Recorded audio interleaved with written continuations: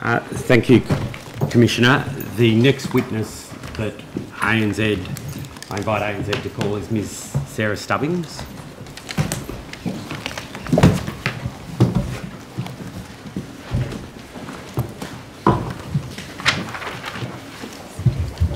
Ms Stubbings, would you prefer to take an oath or would you prefer to make an affirmation? I'll take an affirmation, please.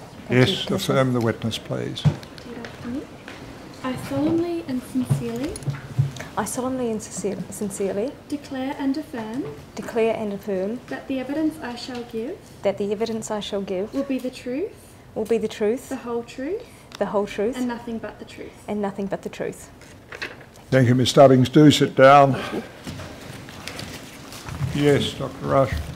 Thank you, Commissioner. Ms Stubbings, is your full name Sarah Mary Stubbings? Yes, it is. And is your business address 833 Collins Street, Docklands, Melbourne? Yes, it is. And are you currently the head of Home Loan Product Australia at ANZ? Currently, yes. Did you receive a witness summons to attend to the Commission? I did, yes. Have you got that summons with you? I do. Commissioner, I tender the summons. Exhibit 1.125, summons to Stubbings.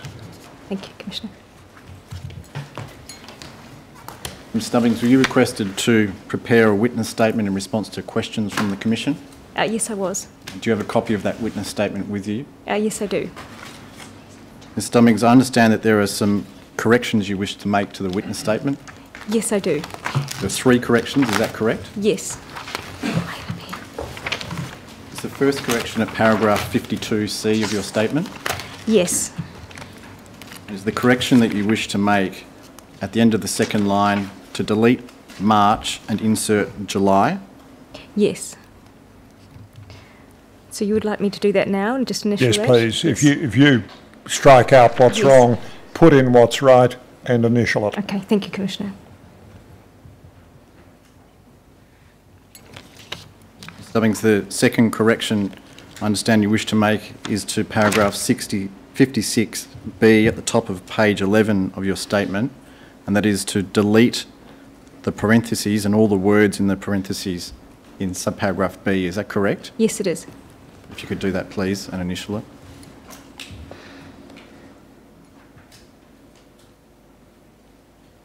Ms Stubbings, is the final correction you wish to make to paragraph 60 of your statement?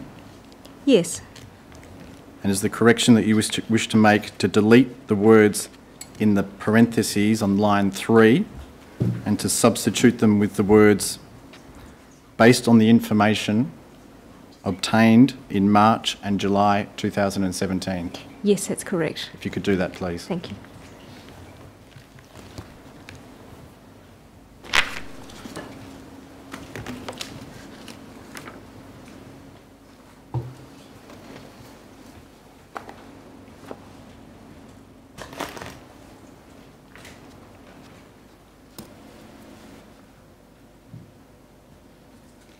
Ms Stubbings, is your statement now true and correct?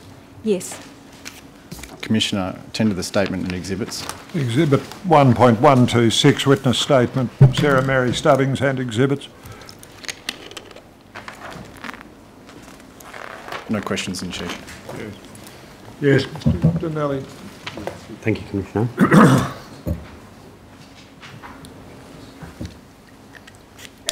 Good afternoon, Ms Stubbings. My name is Albert Donnelly and I'm one of the counsel assisting the Royal Commission. Your current role, we just heard, is Head of Home Loan Product, is that right? Yes, that's right. And you've held that role since May of last year? March. March, I'm sorry. And I'm sorry about that, it is March.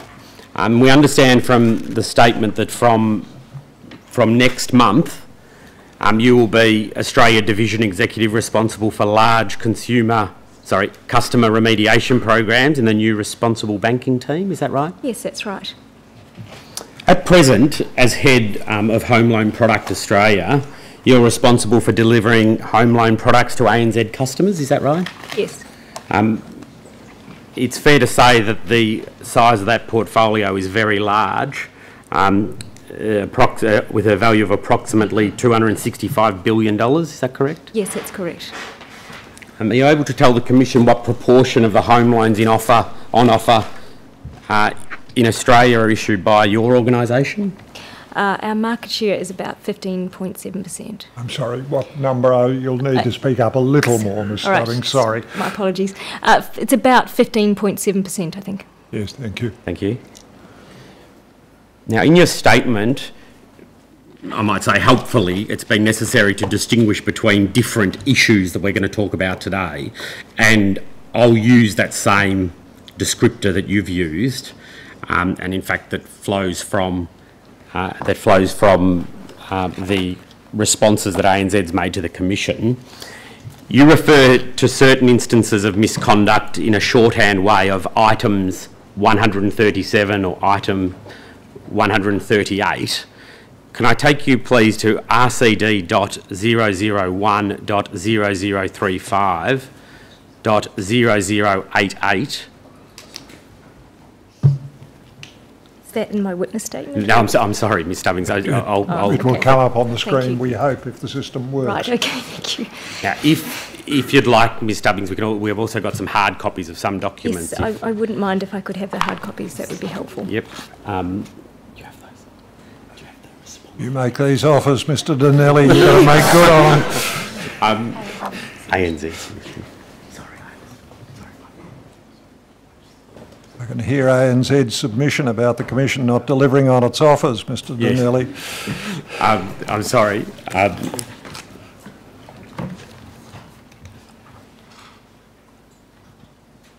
Maybe if it could be, what's on the screen could be made a bit larger for Ms Stubbings, please.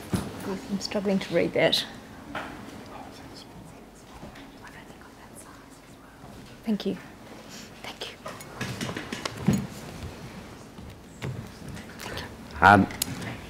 So if it's easier for you, you can use the written version.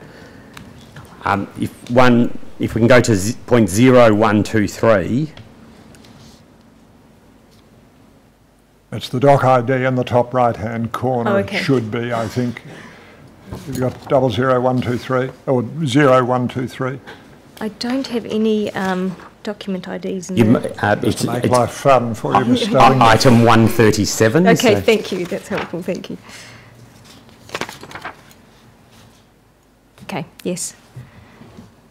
So when we talk about item 137, it's in fact two issues, and the first one is that between 2006 and July 2013, certain break-free home loan customers were charged an interest rate higher than they should have been according to the break-free terms and conditions. You see that? Yes. And the second issue is that in addition, between 2003 and December 2012, some offset accounts were not properly linked to home loans, resulting in customers being charged excess interest. Yes. So when you talk in your statement about item 137, you're referring to two things. One is an interest rate, a higher interest rate that was applied than that which had been the subject of the terms and conditions, and two, a separate issue, which is that some offset accounts were not properly linked to home loans. Am I right? Yes.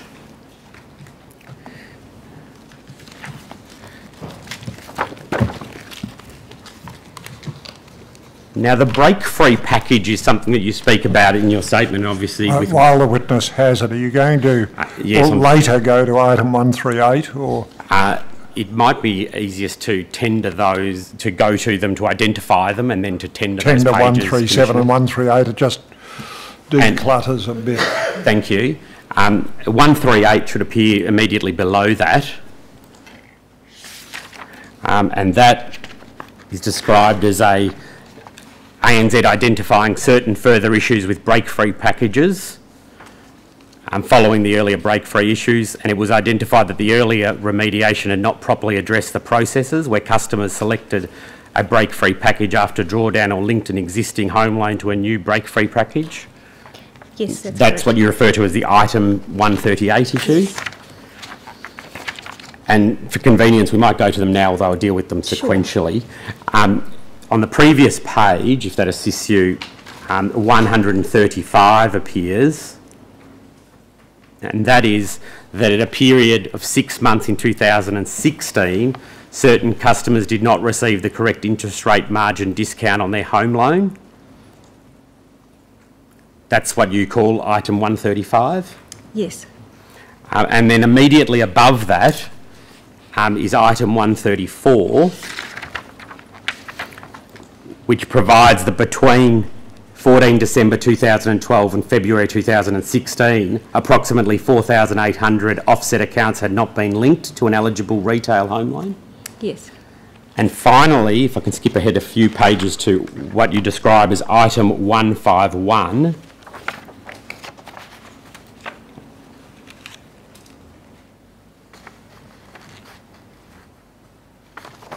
you're probably quicker than us with the hard copy, Ms Stubbings.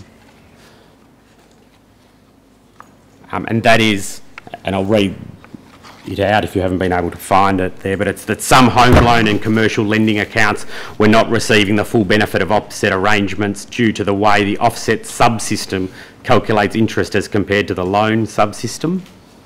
Yes, that's right. Okay, and that's item 151. So I'm going to ask you some questions about those 5 issues this afternoon, although you've identified that item 137 has 2 sub-issues within it. Yes, you mean in terms of the fees and interest? Yes, that's correct. That's correct. Oh, sorry, 137 is the... 137 is the first one, which is the linking. Yes, the linking, and the wrong interest rate, which, if I may say, is the most significant of the items that we're going to discuss this afternoon. And is it convenient to make items 134, 135, 137, 138 and 151 of ANZ response to 2nd February 18, inquiry RCD 001 0035 0088, exhibit 1.127? That is convenient, thank you, Commissioner.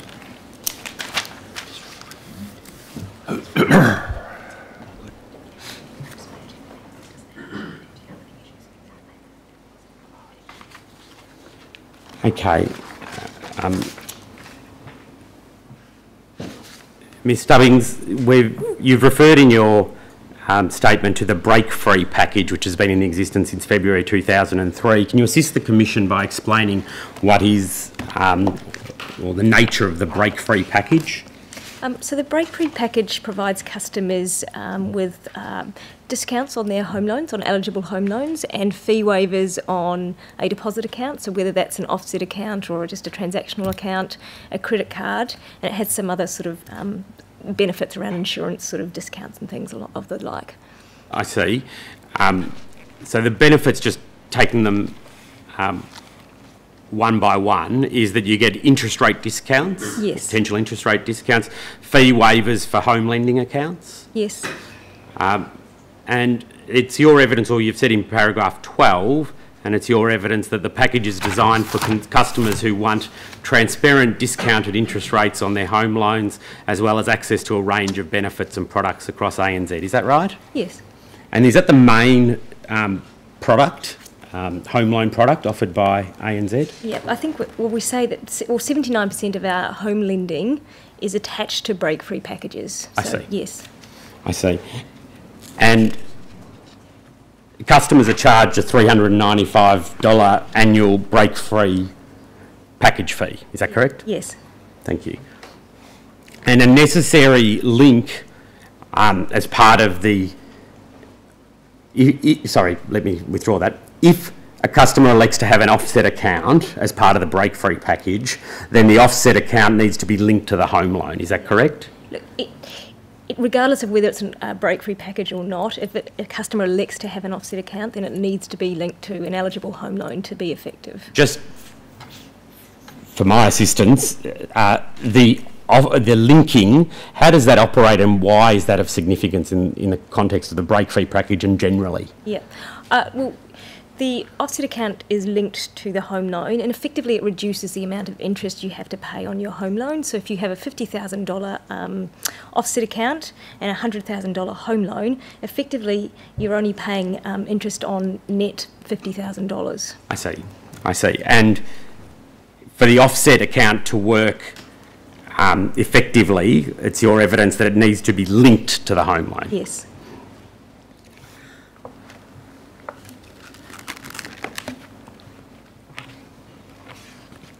Can I deal, of the two 137 issues, the incorrect interest rate and the linkage? I'll deal first with the incorrect interest rate being the way in which this document can come down now.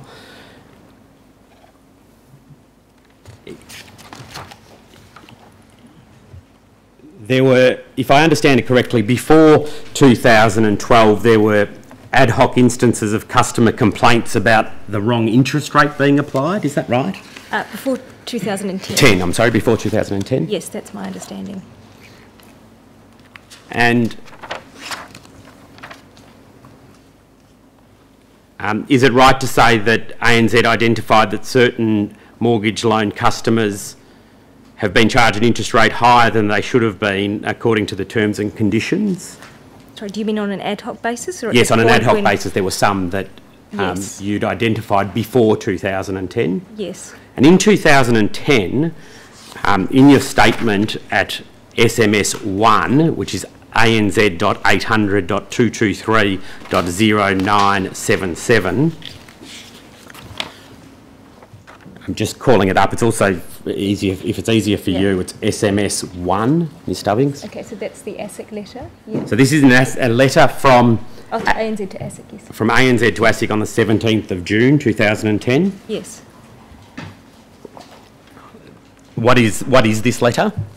Well, this is a letter from ANZ to ASIC, basically identifying that there were potential issues with the way our break-free package was working in the context of the application of the right interest rate discounts, and also the issue with the linkage of the offset accounts. If we can go to the second page, you deal with, sorry, the third page, which is 0979, you deal there under a heading 2, mortgage customer. Am I able to have a paper copy of the document? It should be in your statement. Oh, my apologies, you're right, yes. SMS sorry, 1. my apologies.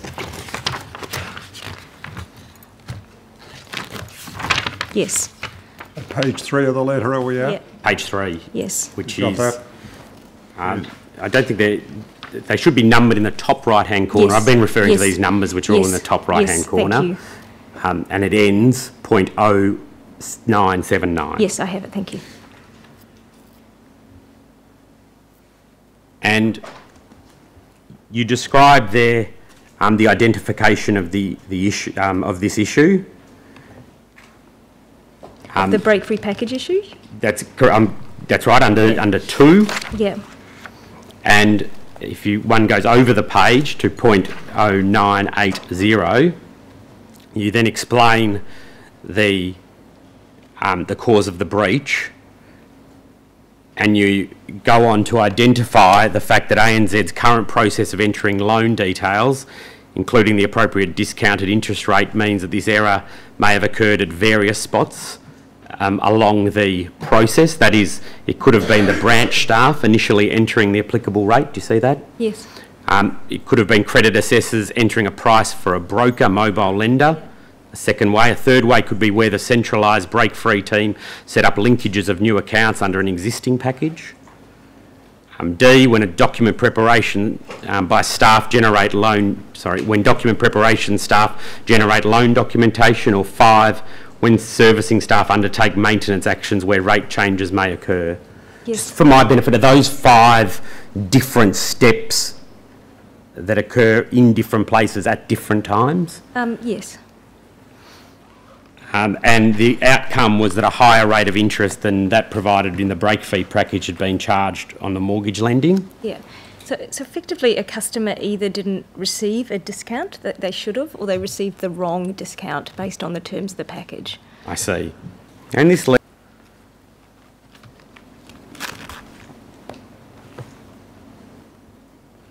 there was a meeting with ASIC to discuss this particular issue some time later. In fact, a meeting occurred in May 2011, which is, if you'll bear with me,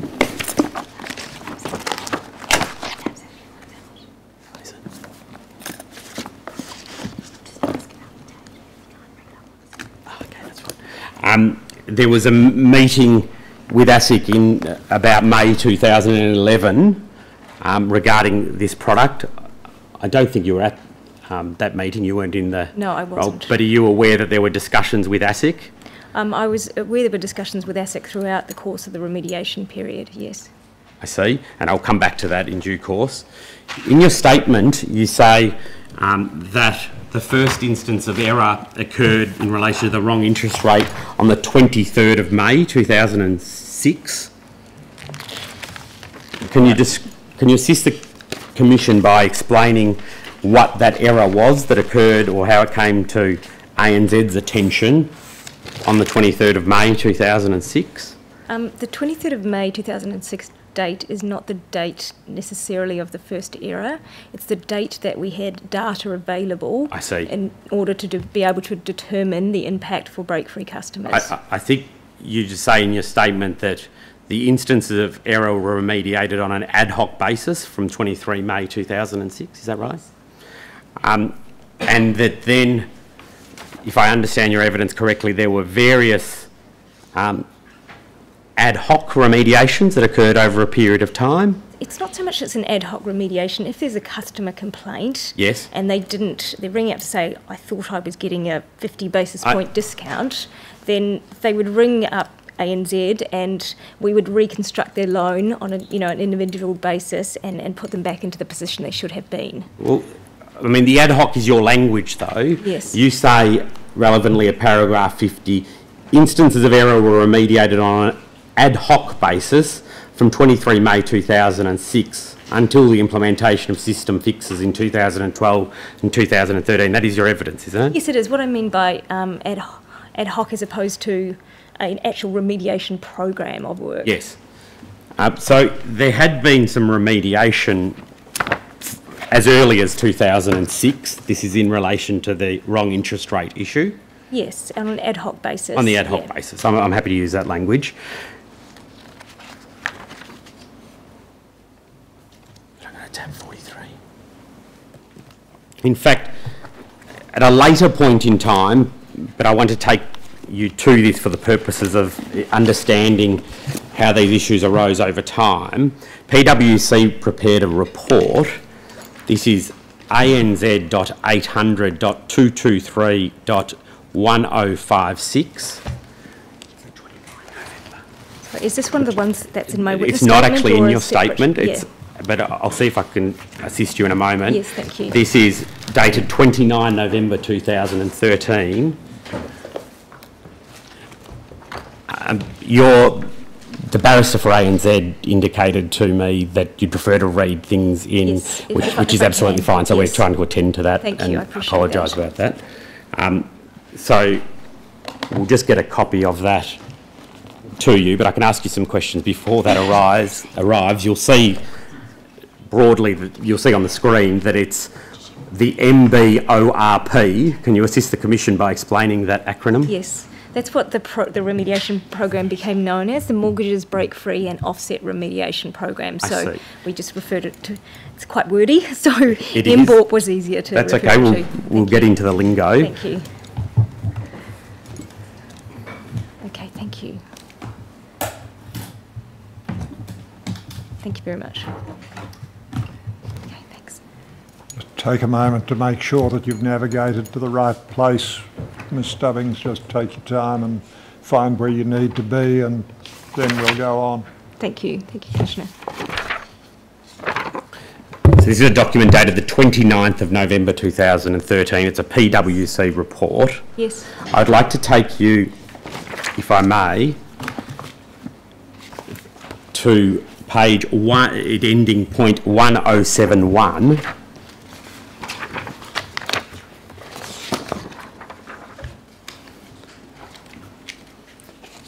Can you explain, and that's just coming up on the screen now, can you explain to the Commission what that graph indicates? It's my understanding that this is looking at just the error legs around the offset refunds over the period 2003 through to 2013. I assume 2013 is picked as the end point because that's when the relevant what you describe as the fixes occurred. Yes. And so over the course of that time, and I'm not familiar with the term error legs, but does that indicate, is that what the term that you use to describe when an error has occurred that has required some form of remediation? So an error leg is when at a point where the offset has either not been linked, so it would have been potentially a long error leg, or it might have been linked, it became unlinked and it was an error, and then it became linked again, so it's that sort of that error leg. So does this graph deal with the application of the incorrect interest rate? No, this is about the offset. This is the offset. Okay, we'll return to it for that purpose then in due course.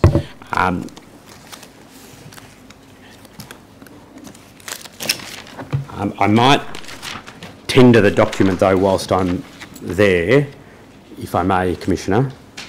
Exhibit 1.128, PwC report 29, November 13.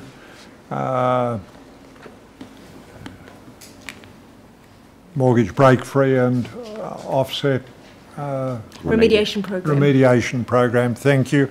ANZ 800 223 1056. Thank you, Commissioner.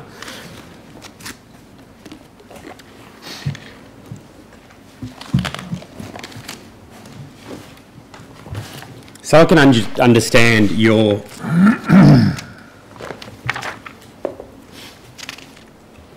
evidence in this regard.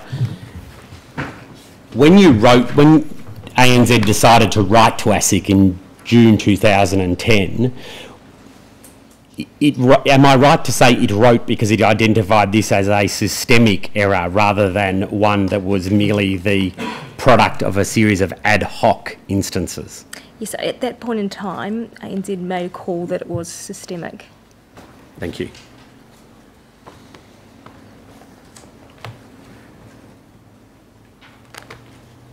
Are you able to assist by indicating how much remediation was made in the period from 2006 to 2010 because of this issue?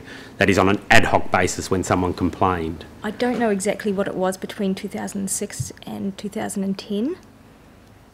But it's your evidence that there was a number of ad hoc events that occurred where a customer would ring up ANZ and say, I don't think the right interest rate is being applied. Yeah, so my that wasn't based on that time period. So mine was based on, I guess, sort of throughout the period when they did the calculation to determine how much to pay to customers. They identified that there was between $5 to $6 million in refunds that had already been paid to customers as a result of reconstructing their home loan accounts for either the offset reason or the interest rate reason, and that occurred anywhere between the period 2003 up to sort of July 2013.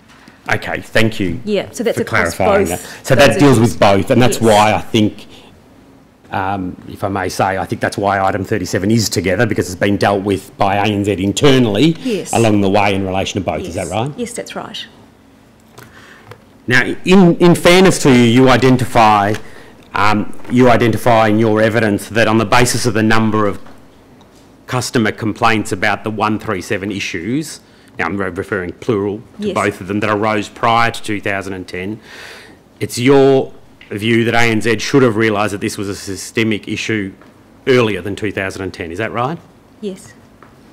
In fact, on the evidence that you've given, there was $5 to $6 million of remediation which was done because of these issues, even before the remediation that occurred at the start of 2014. Yes. And that was for the period from 2003 to 2013. Yes.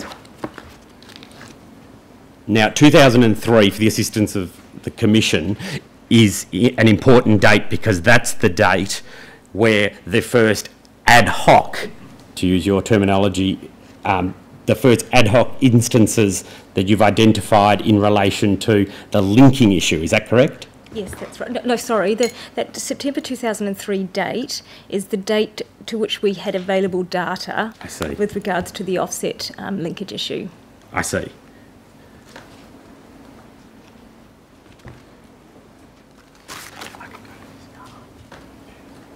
sorry, can I just understand that better than I am at the moment? Yes.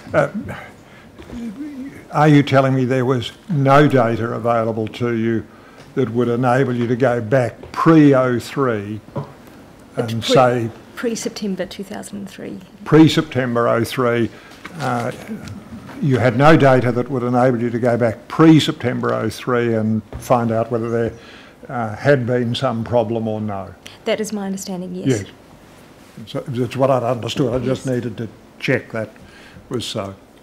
In paragraph 49, you say, Ms Stubbings, that for the offset linkage issue, instances of error were remediated on an ad hoc basis from 23 September 2003, and that's the date that you've identified previously. That's right, okay. Yes. And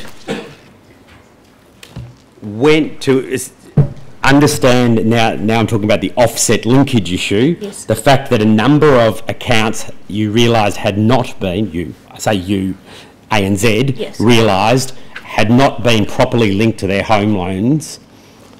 The date at which that became, in ANZ's view, a systemic error was the 17th of June 2010. Is that correct? Yes. And do you know how many, this is in relation to the linkage issue, how many of those ad hoc instances had occurred between 2003 and 2010 before a decision was made that that was a systemic error? No, I don't know how many of those ad hoc complaints had arisen.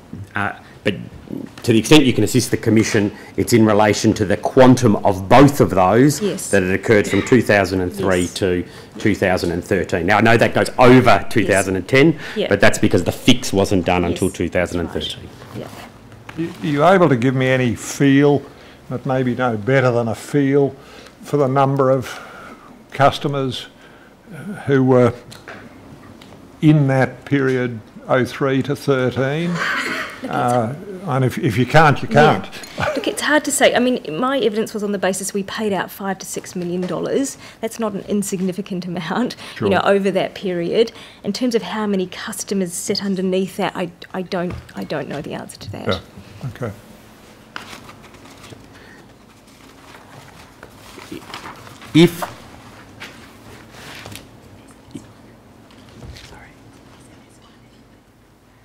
I might take you back to SMS 1 in your materials.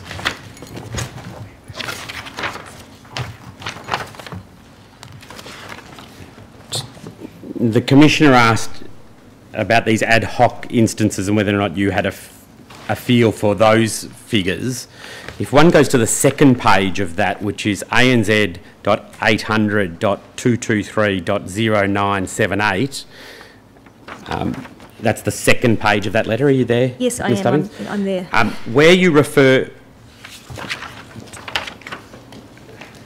to the number of unlinked accounts about at a 0.7 of the page, can you see number and frequency of similar breaches? Number and frequency of similar breaches? Yes, I can see. There it says the number of offset accounts currently unlinked from eligible loan accounts is approximately 6,000.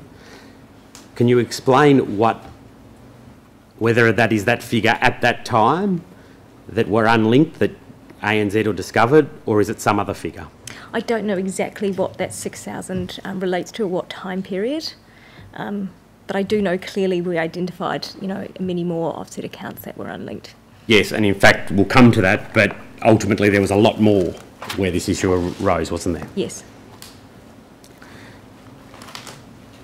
Staying with that chronology of it at that time, so this is in June 2010 that this letter was sent. If I can take you to ANZ.800.071.6787. So is that in one of my witness statement items? No, I might see if you're... she has a bundle of papers, which I assume it's in the bundle of papers, is it? Or I assume it would be, although I don't know if I can Dr. Rush, is it in the bundle, do you think? We're just going to look, Commissioner, just bear with me for one moment, if the Commissioner wouldn't mind. We've got a table of the documents and we're just going to... Someone has. Okay, could you give me tab 38? 38. Okay. I understand it's tab 38. Tab 38, I'm told.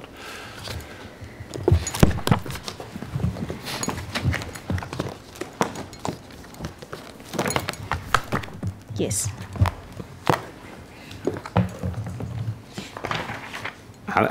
Now, a lot of that document you'll find is redacted, Yes. or at least you might be able to see it.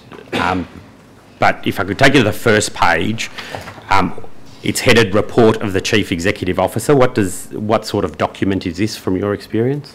Look, I believe this would have been a report from the CEO to the board. See? And as you can see, it's dated July 2010. Can you go to the third page, which is point 6789? Yes.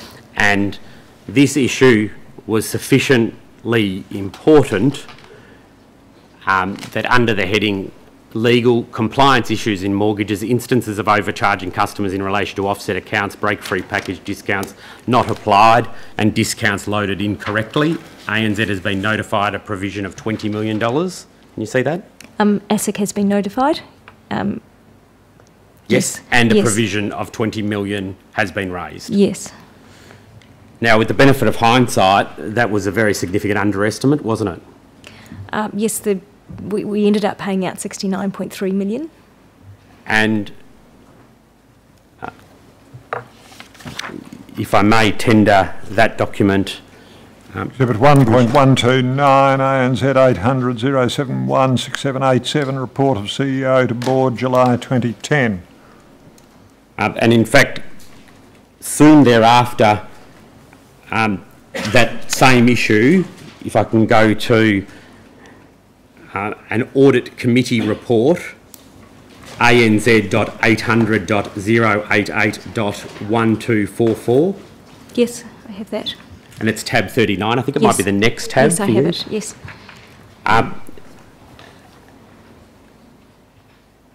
Do you know what this type of document is, Ms Stubbings?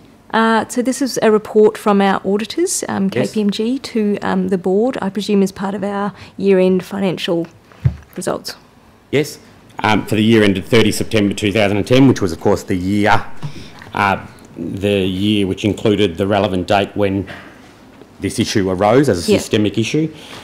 And if we can go to point 1257, which hopefully you also have, which is about page 13 or 14 of the document. Yes, I do, yep.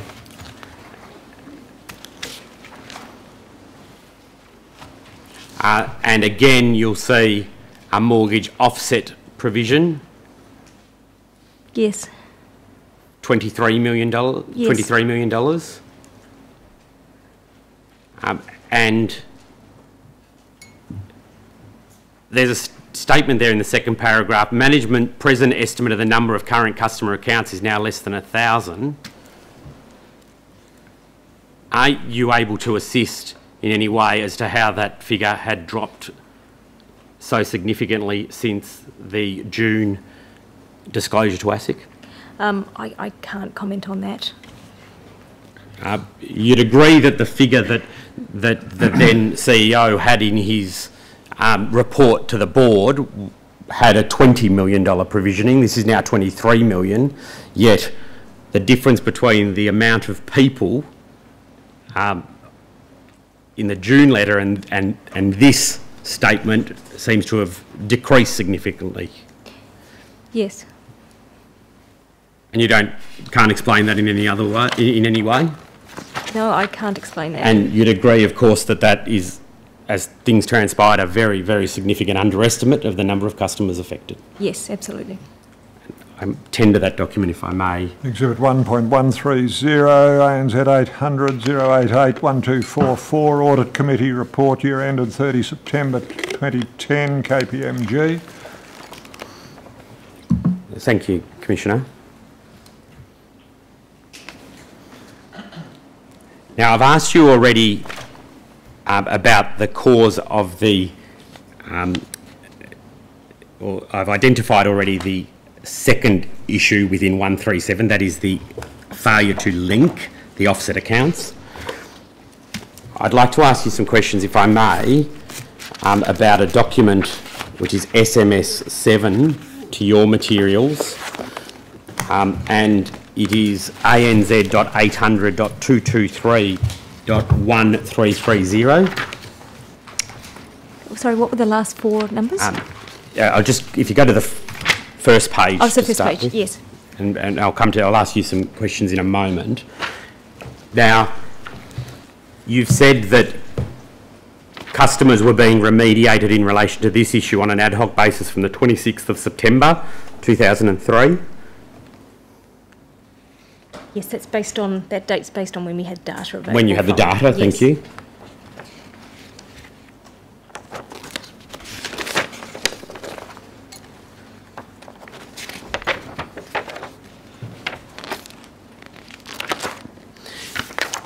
And can you explain what this document here is?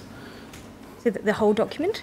Yeah, just the nature of this document that's headed Product Strategy and Marketing Mortgage for Break-Free and Offset Remediation Project Checkpoint 1. So this was a review by our internal audit function. They came in and did a sort of full review of where the project was at. Yes. Provided a rating of amber, which indicated that that the project was at risk of missing its timelines, and raised a number of issues with regards to where the project was at. Okay, so this is about a year after the systemic issue has been identified, yes. And your internal auditors have said it's amber. What exactly does amber mean within... So amber was that comment that I made, that it's at risk of not meeting its deadlines. I see. Do you recall what the deadlines were at that time? Look, I don't... I'll take you to some other documents in a moment, but there was, I think it's fair to say... They moved around a little, yes. Thank you. They did move around. If you can go to point 1335...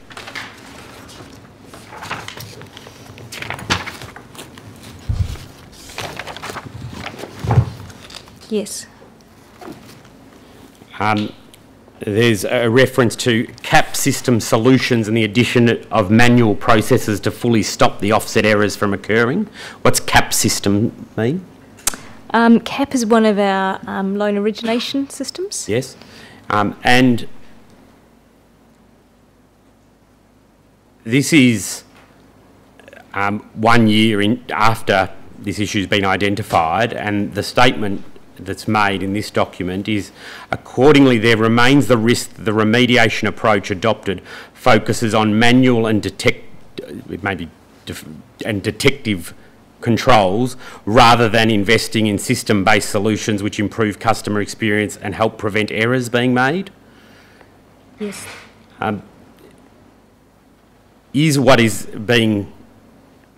Am I right to say that at this time the internal auditors were suggesting that there was a risk that what was being done was a band-aid solution, if I can use that term, rather than a proper fix of this issue? I'm not sure I'd say band-aid, but I think they're certainly suggesting that, we should be looking at system fixes as well as exception reporting or manual processes. So what do you understand to be meant by system fixes? So actually building automation into the system. Yes. So to prevent these types of issues occurring. And at this time, the steering committee, the next sentence says, the steering committee has not decided on the long-term fixes, but discussions to date indicate limited appetite for the significant technology investment given CAP, SME constraints, broader technology constraints and the required technology spend. Does that help you to understand what was in the minds of those who were on the steering committee at that time? Yes. And they, at that time, had not decided on long-term fixes to this problem because there was limited appetite to make the investment in significant technology to stop this happening. Is that right? I can't comment really on the appetite. I can comment on what ultimately was done, and there was certainly investment in system and automation to reduce the occurrence of these issues. Having seen, though, sitting here now, having seen how long this has gone on for, this is something that is concerning, that this was what was in the minds of these people at that time, isn't it? Look, I think they were still working through the impact from a customer perspective. Because sorry, Ms. Stubbings. Yeah, so I think they were still working that through. As that became clearer over the course of the remediation, it became very clear that system fixes were needed. In fact, the project, it goes on to say, and this is the last section I'll take you to this page. The project is currently reviewing initial proposals for an interim fix to incorporate system fixes to cap at an acceptable cost and within a shorter time frame. You see that? Yes. And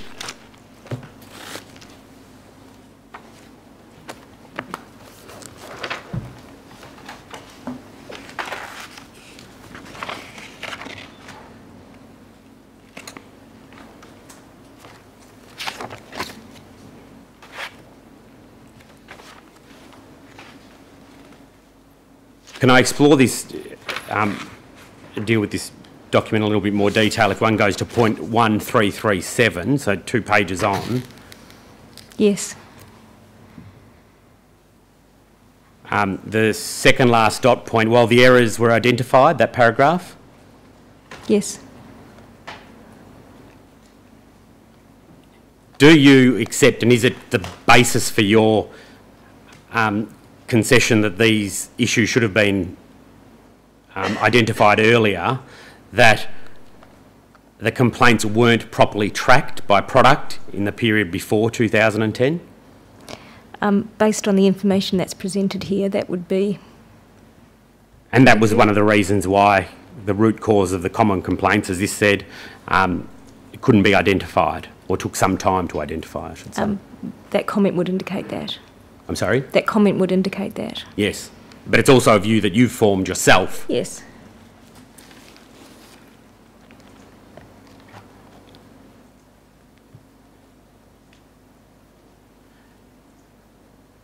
And if one goes to the next page, now this is, of course, in July 2011, and I accept I'm asking you about a long time ago and matters of which you don't have personal knowledge. But there's a reference here to residual risk, reporting of residual risk.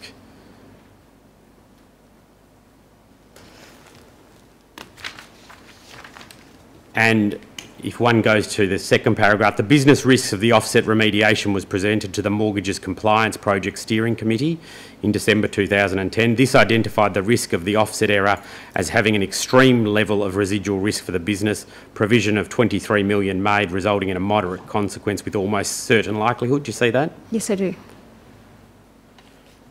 Why is it that this goes on to say that the risk has not yet been formally tabled at the Australian Risk Committee, and there are no additional updates to reflect key events that have occurred since the issue was first reported?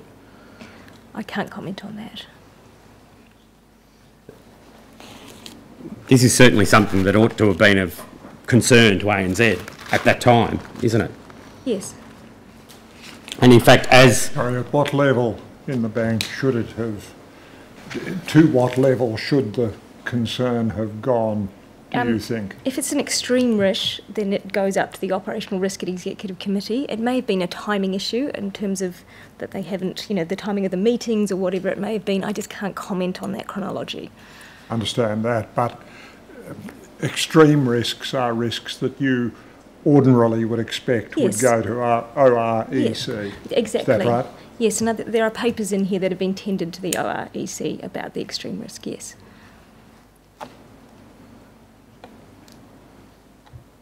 with the benefit of hindsight, I am actually asking you, but obviously you're the person now in charge, but with the benefit of hindsight, these things should have been elevated at an earlier point in time, shouldn't they? You know, the fact that it hadn't gone to OREC, you know, that, yes, I think that should have gone to them earlier, yes. Thank you.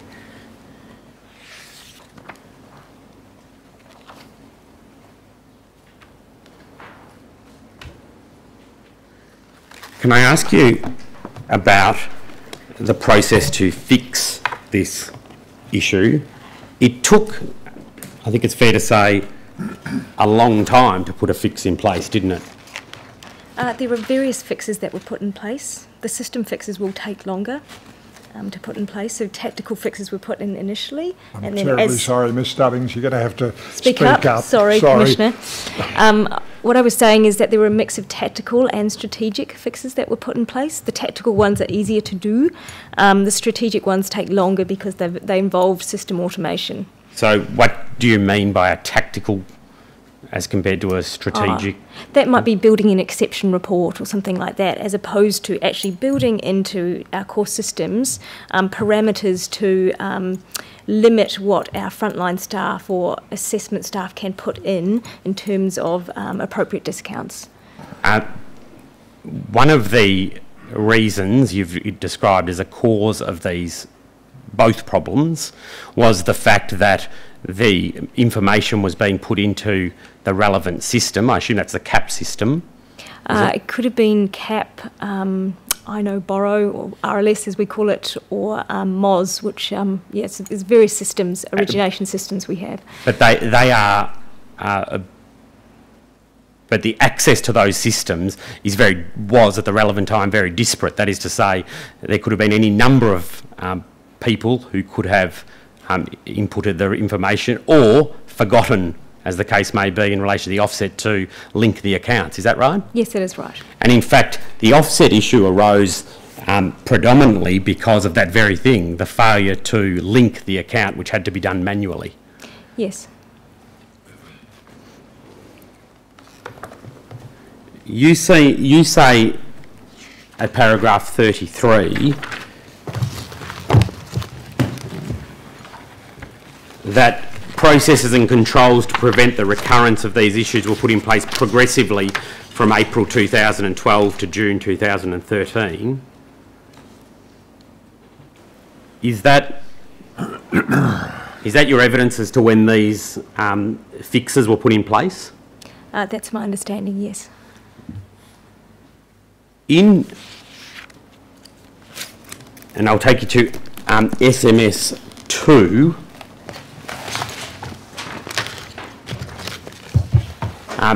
You'd be obviously familiar with this document, having prepared your statement. Yep. This is dated June 2014. Yes.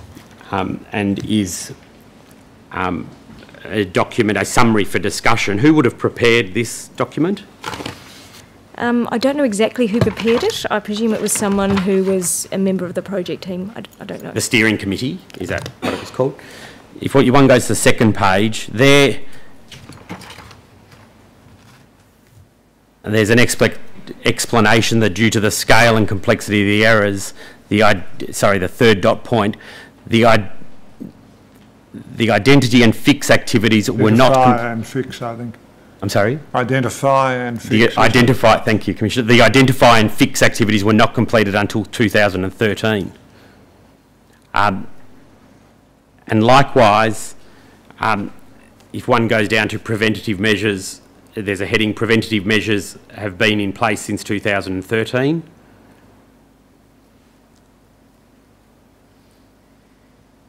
And on the third dot point, it says, in addition, exception reporting was introduced to review 100% of accounts, both offset and break-free, and identify and fix any errors which may have still occurred. Are you confident that by this time the error had been resolved? I think if so. We remediated offset customers up until December 2012, and we remediated break-free customers up until July 2013. So that was sort of at the point where we were comfortable that the indicators were telling us that the errors had been resolved. And I was coming to the remediation. Can you inform the Commission how many people it turns out were remediated in relation to both the offset issue and the incorrect interest rate issue? Yeah. So there were about 400,000 accounts identified as being impacted by the issue. 235,000 of those accounts received a payment, a remediation payment. The other 165,000 accounts had an impact of less than $2 for an open account or less than $20 for a closed account. And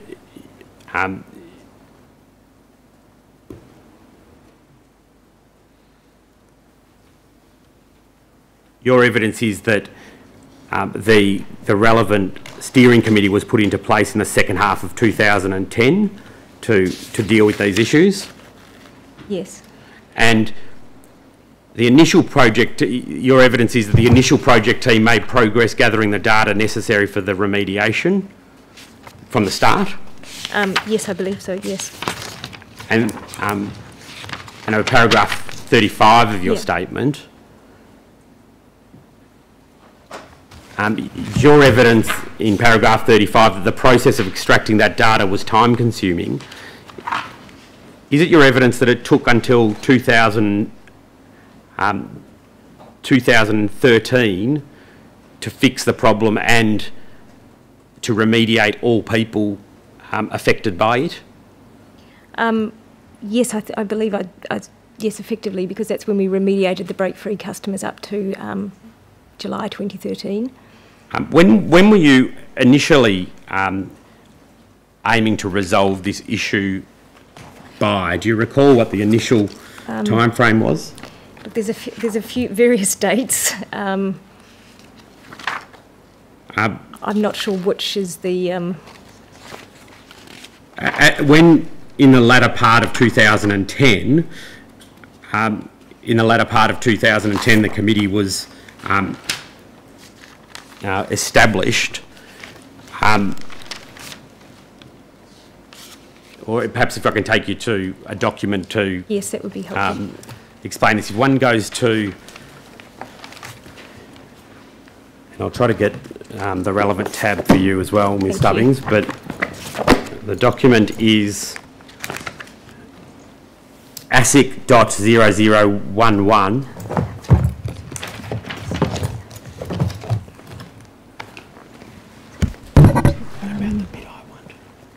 So sorry, could you please say that again for me? I'm sorry, Ms Stubbings, I won't be a moment. As at 16 August 2011, am I right to say that it was intended that the timelines for the process refunds and fixes for this project were to be finished by August 2012? Could I have the document? Sorry.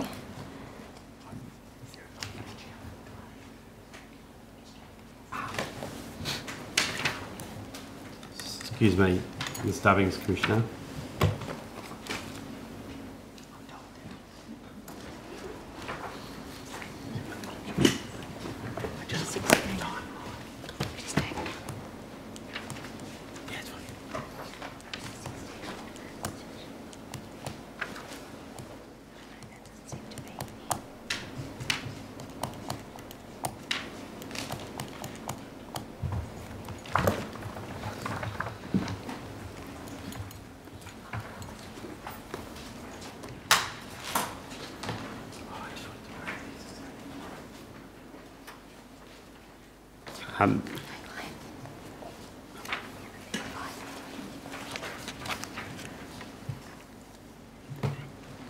Does she have it in her folder? Okay. I'm sorry, I won't be able to show you a document that, in relation to that, Ms Stubbings, but if I could, if I could describe it in these terms, there was an ASIC briefing pack on the 16th of August 2011 entitled Mortgage Break Free and Offset Remediation Project. Mm-hmm. Would it accord with your recollection and your knowledge of these events that as at that time it was intended that the process would be finished by August 2012? Look, I've certainly seen documents that have had 2012 dates, so yes. I see. Because...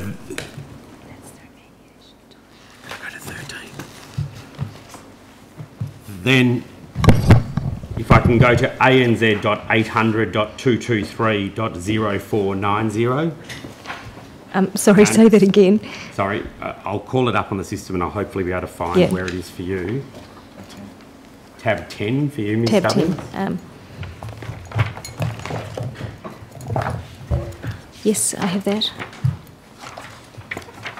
And if I could take you to the third page, I think it is, point 0492.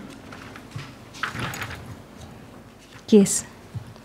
Now, in relation to the fixes, so this is the offset fix timelines, as at that time it was intended to be fixed by the 3rd of September 2012. Do you see that? Yep. In relation to the remediation, however, if one goes to point 0498,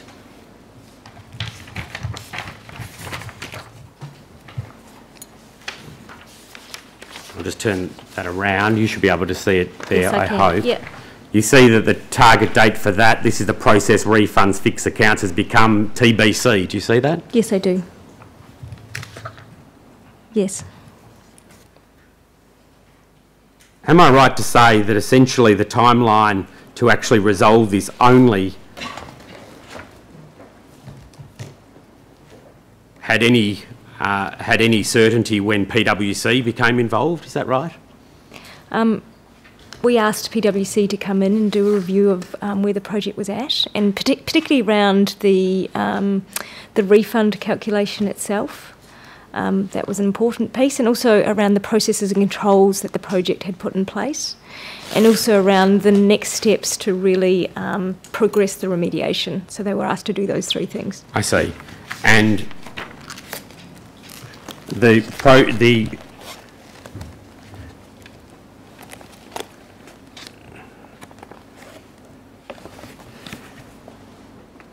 in your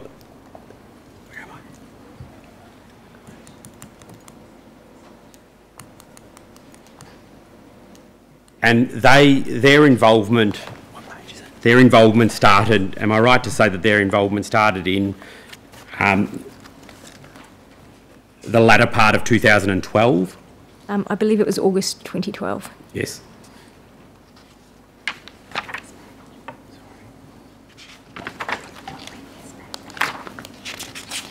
What date's the briefing pack, do you say, Mr Donnelly? The briefing pack to which I've just taken, oh yes, that has to be tendered for, those two documents ought to be tendered. The ASIC briefing, the asset briefing pack, I don't have a date. I'll have to assist the Commission in a moment with a date for that. But there's two documents that I went to. The first is ANZ .800.223.3054, and that's the mortgage break-free and offset remediation process ASIC briefing pack. I have a date. Have we been to that? Yeah, I didn't tender two documents, Commissioner. Sorry, I've lost myself. You haven't lost me, I've lost myself. I hadn't caught up with the fact we'd been to 3054. That's my fault, no doubt. No, it's the two documents that I wish to tender, for which don't have a date on them, is... We've got 0490 up. Can we deal with it first? Yes, that's Exhibit 1.131, ASIC briefing pack, ANZ 800 223 0490. Thank you. That's the next one. That's the mystery in my life, yes. Mr Donnelly. And the next one, which precedes it in time, but is also undated, although we'll get some dates, is also headed, has the same heading, Mortgage Break-Free and Offset Remediation Project, ANZ.800.223.3054.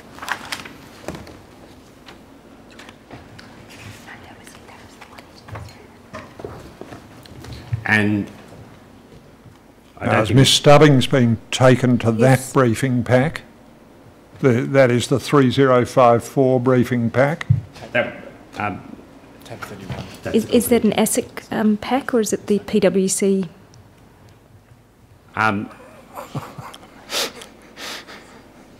Yes, I ask questions by reference, but I don't seek to tender the document at this stage. Well. I'm sorry, Commissioner. So I'll just tender the one that you have tendered, if I may. Yeah, that's Exhibit 1.131. Yes. Thank you.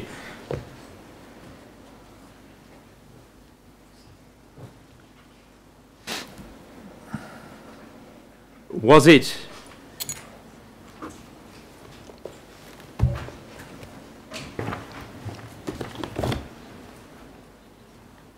so where we left your evidence was that in April 2012, PwC was engaged by ANZ, is that right?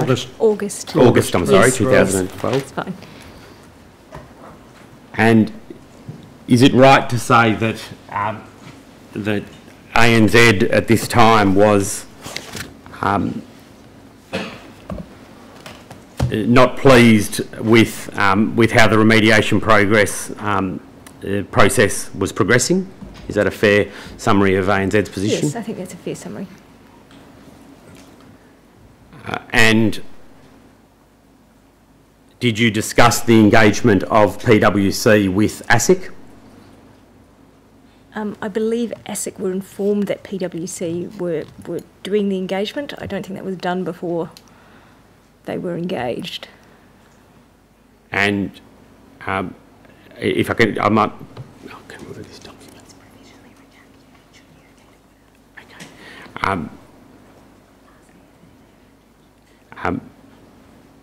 And that was conveyed to ASIC at around the same time as when they were engaged?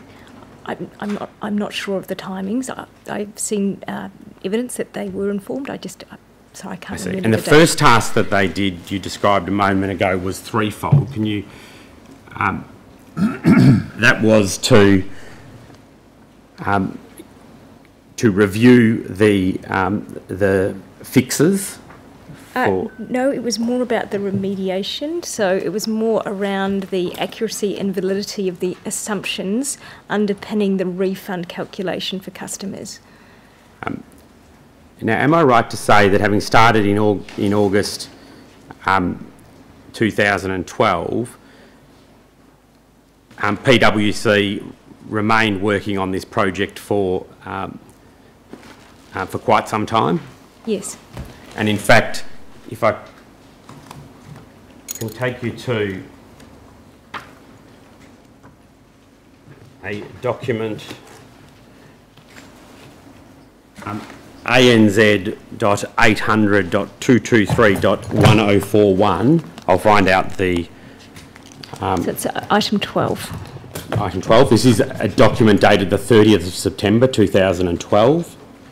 By this stage, PwC had been engaged for over a year doing different parts of their project, weren't they? Yes. And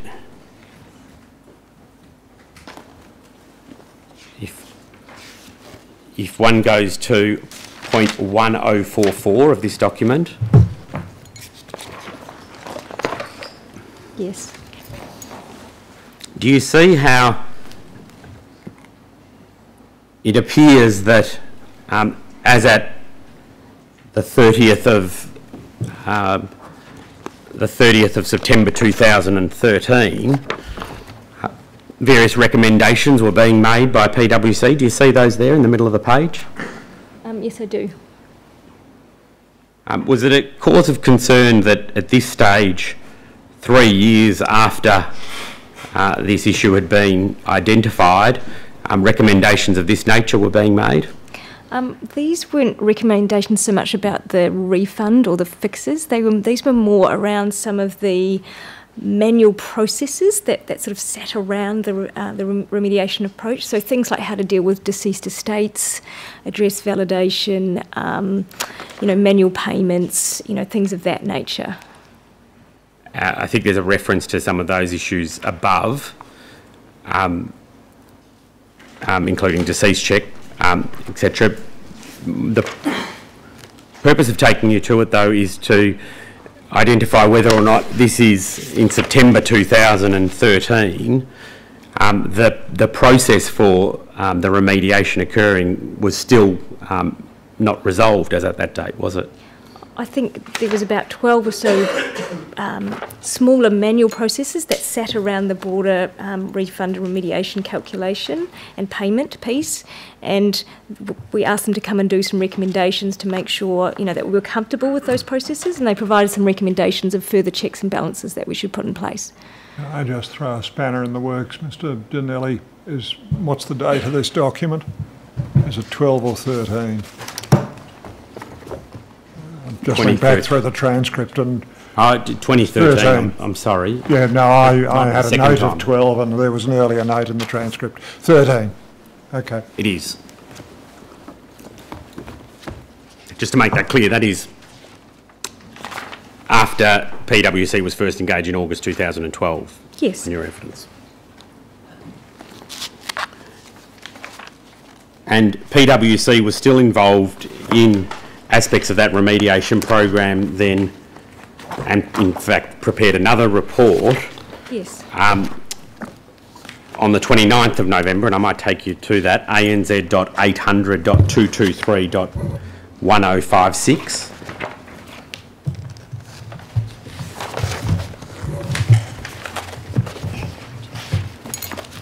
Yes, I have that.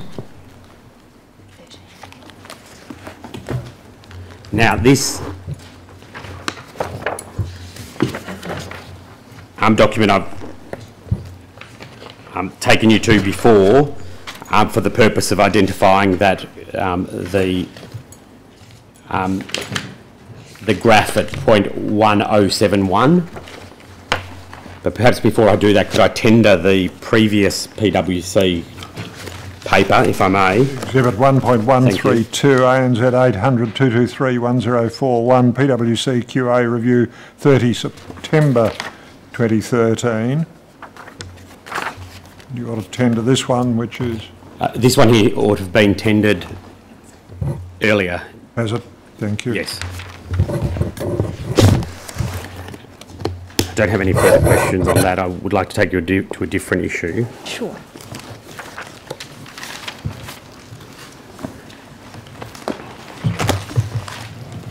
It was tendered as Exhibit 1.128. Yes, thank you. Thank you, Commissioner.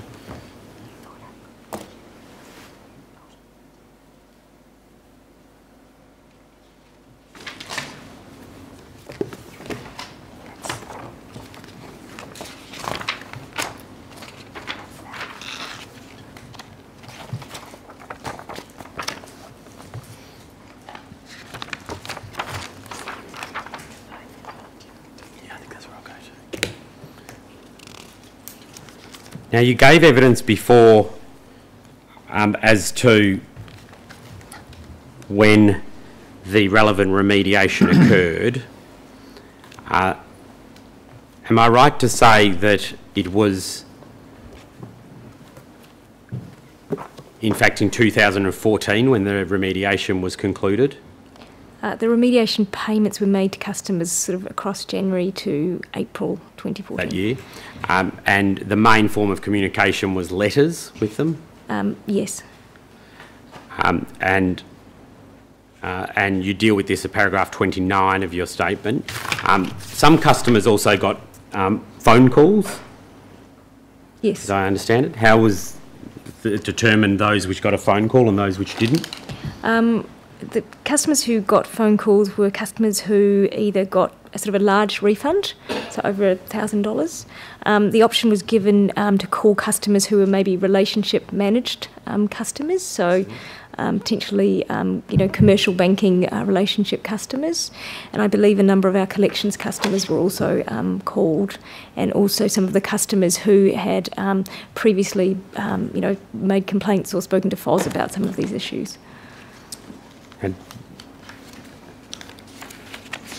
And if I'm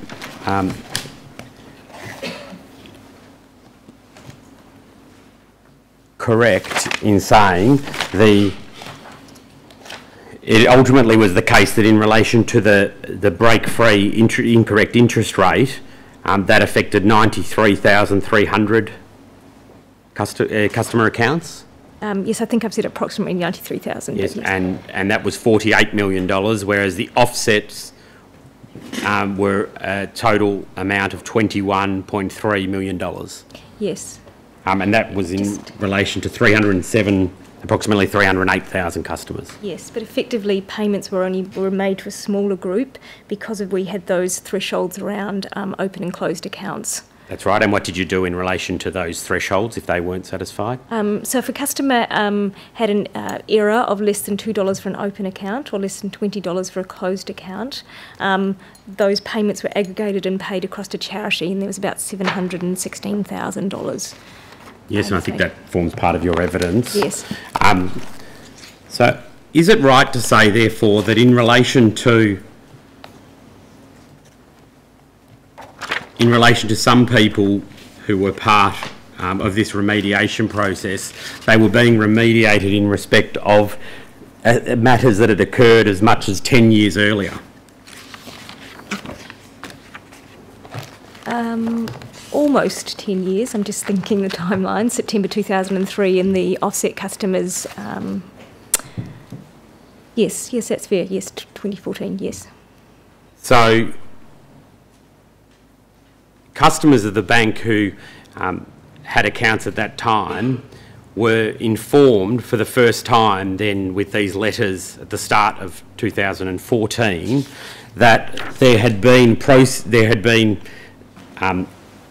errors in the application of ANZ systems, the cause of which was that they had been overcharged interest or an offset had been not linked, the effect of which was also the imposition of higher interest, when that had occurred over a period of, as I said, nearly 10 years, or in some cases even more than 10 years. Yes. That's not good enough, is it, to have a process that is only capable of being, or an issue that's only resolved after that period of time for customers? Yeah, look, my view is that the remediation process did take too long. We had not done anything like that, of that nature before. The first time we'd done something like that, and it took us longer because we were learning and we didn't have things in place like remediation frameworks or remediation principles. But what I will say is that we certainly learnt a lot as a result of the Mortgages Break Free and Offset remediation program, and it has sort of formed the foundation of future remediations that we have done. Yeah, in fact, you, at the end of this process, had a key learnings document which was put together, didn't you? Yes. And you've seen that document, have you? There's a few, so... Okay, well, I'm taking you to one dated April 2014, ANZ 800.800.223.1934. One of your colleagues, 22. Oh, 22, thank you.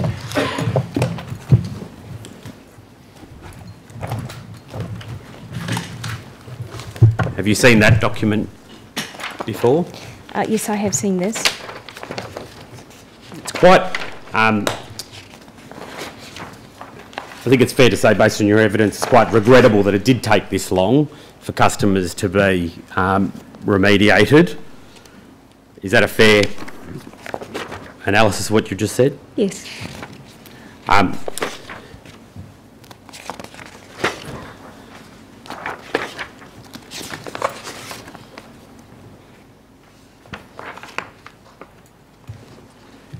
If one goes to point 1952,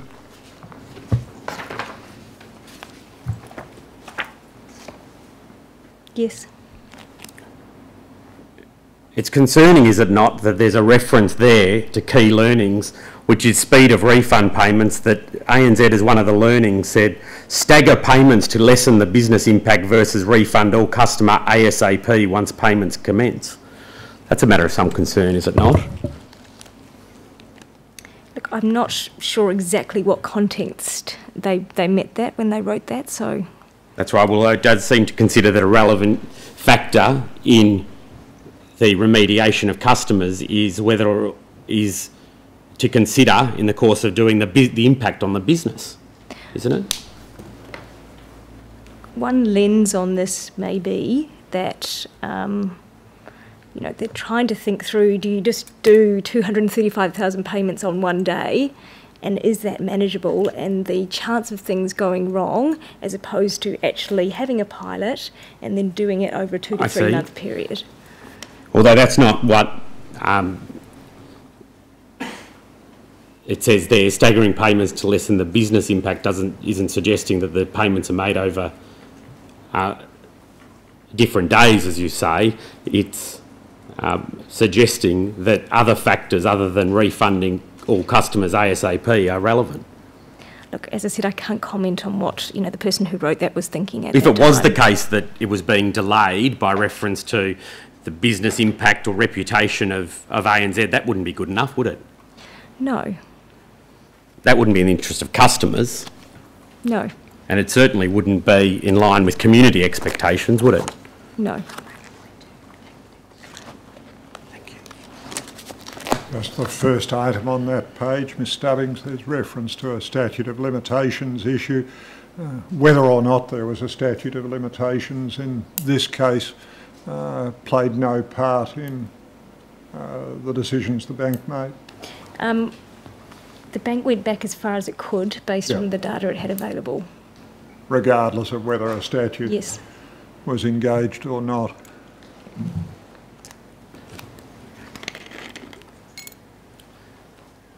The next point refers to regulator engagement, and it's posed as a question, can you wait for detailed data to size the issue prior to notification?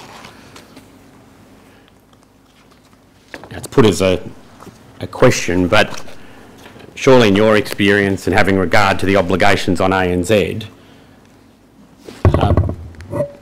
the regulator ought to be informed as soon as it's necessary for the regulator to be informed, shouldn't it? Well, I think in this case, setting aside the fact that I feel it took longer to identify this as systemic, I think at the point they told the regulator they identified 6,000 offset accounts. Obviously, we had a lot more than that. You're familiar with the obligations on ANZ as a licensee under the Corporations Act, aren't you? I have some level of familiarity.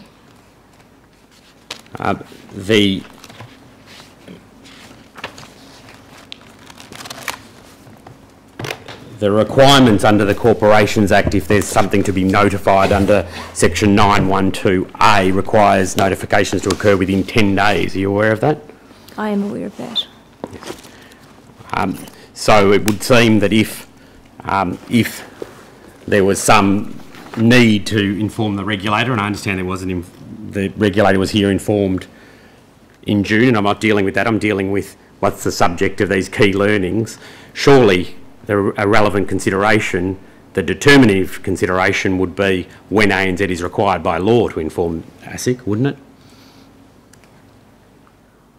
Look, we work with our legal and compliance teams in determining the appropriate point, but there does have to be a level of analysis done to try and understand what was the root cause of the issue, to what extent the period, extended over, a sense of some level of customer impact.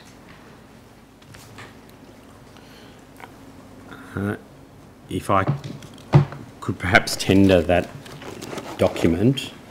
Exhibit 1.133, Key Learnings Document, April 2014, ANZ 800 223 1934.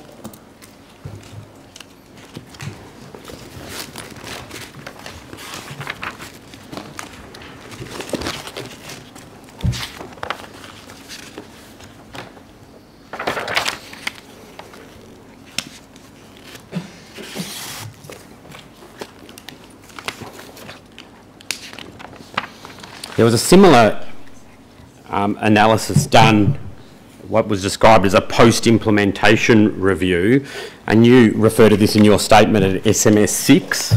It is ANZ.800.223.1917. Yes, that's right. And the purpose of this document, was it not, was to review the process and some of the key findings and to learn for the future, is that correct? Yes.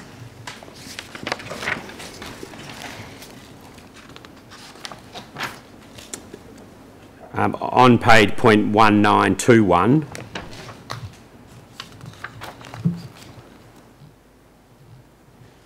there is a series of matters which are ranked where, and you'll see this at the bottom, where green means a great score, yellow a good score, and focus required if it's in pink. Yes. In relation to project governance, it said that was 8.5, which is a great score. Do you see that? Yes.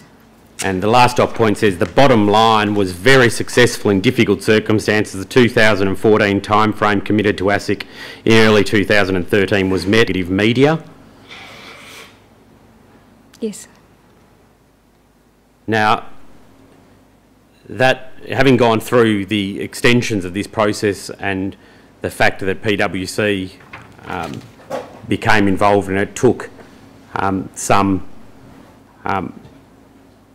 nearly 4 years to get to the point of the remediation. Do you think that it's properly described as very successful, this process? So this review was basically done from the point after the project reformed, effectively after that first PwC review had been done. So it was really, this is from the period, October, November 2012 through to 2014 that this is referring to. Is the fact of no negative media a very significant factor in determining whether or not ANZ is successful or otherwise in a particular project? It's one of the things we want to make sure we manage the communication well, that customers feel that they're well informed, so that would indicate that the letters we've provided to them, addressed the information that they needed. There's also, it's also in your evidence though, these very customers are the same customers that have had to wait 10 years for a refund of an amount they never should have paid. That's also a relevant factor, isn't it? Yes, it is a relevant factor. And that doesn't seem to be something that's the subject of any finding here or anywhere else, does it? I think this is really around the project itself and how the project operated. But the project's directed at ensuring the fair treatment of customers who have paid an amount that they never should have paid. Isn't that the position? Yes.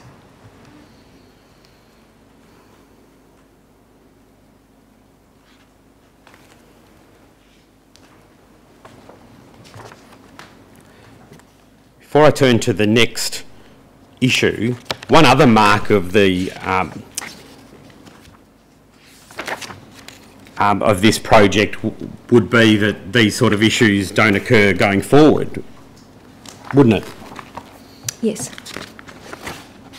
But unfortunately, as your statement indicates, there's been a number of other issues that have arisen, haven't there, of a similar nature to that which was the subject of this, the major remediation, haven't they? Similar, yes. Excuse me. During the 137 issues, which we've just spoken about, during those 137 issues, one of the things that was considered was the likelihood of repetition of these problems. Yes. And that presumably would have been something that was of concern to ensure that it didn't happen again? Yes.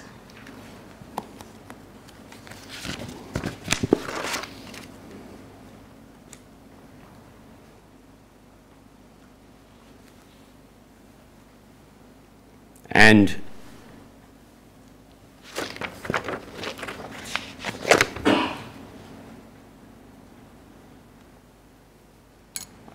I'm jumping to during the 137 issue, just to put this in context, but if one goes to, I'll go to this,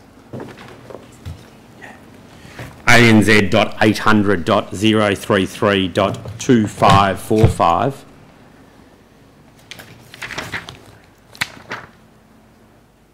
that's tab 3 for you. Oh, tab 3, Ms. thank you. Stubbings.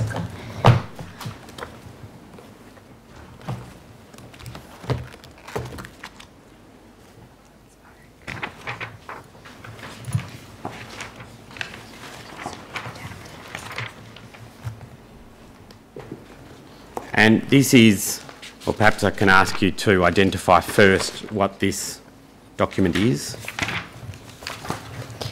So this is the Operational Risk Executive Committee meeting on the 16th of November 2012.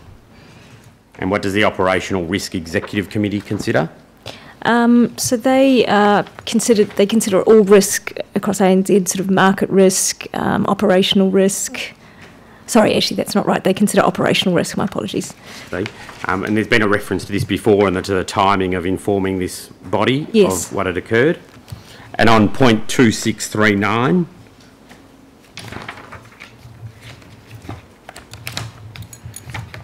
there's an explanation, and I won't...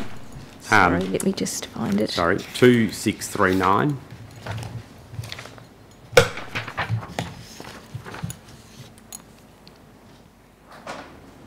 Yes. Now this, and I'm not labouring this point because I've dealt with it, but the action that was requested was to endorse the risk acceptance request for an additional period of 12 months. We've dealt with the fact that there was various extensions. But if I can go down to the bottom right-hand corner, it says, post-treatment, the likelihood of a similar systemic incident occurring is expected to reduce to unlikely. Yes. So one of the intentions during the 137 issues was to seek to avoid the occurrence of any related or similar issues going forward. Yes.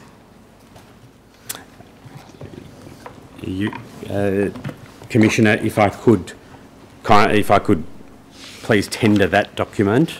Exhibit 1.134, Operational Risk Executive Committee Agenda, 16 November 2012, ANZ 800 033 2545. Thank you, Commissioner.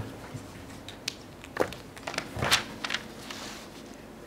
where am I? Have I missed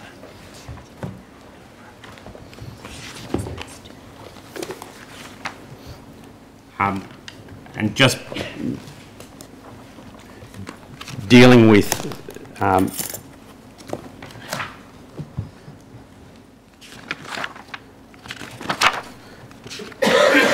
the level of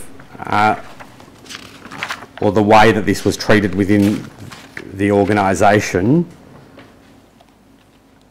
that was, I've just taken you to something in 2012. In your statement at SMS 2, if I could take you to that briefly. This is a document we've been to before, being yes. A review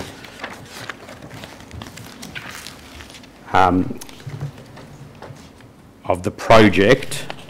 Where am I? What page? At 1968, there's a later OREC paper, April 2014. You'll see that at 1967. Yes, I can see that. And within that,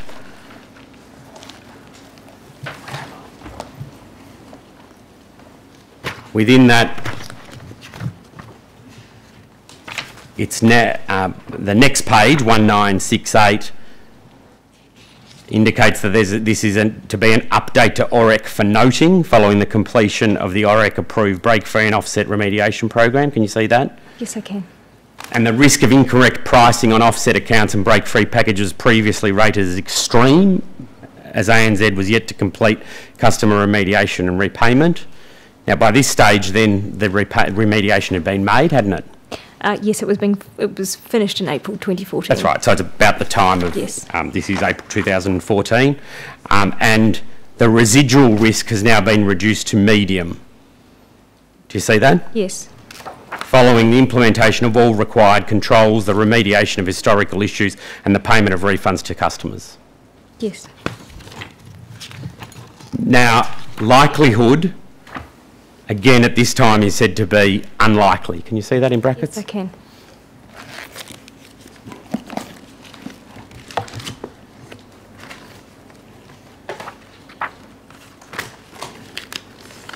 I'd like to deal with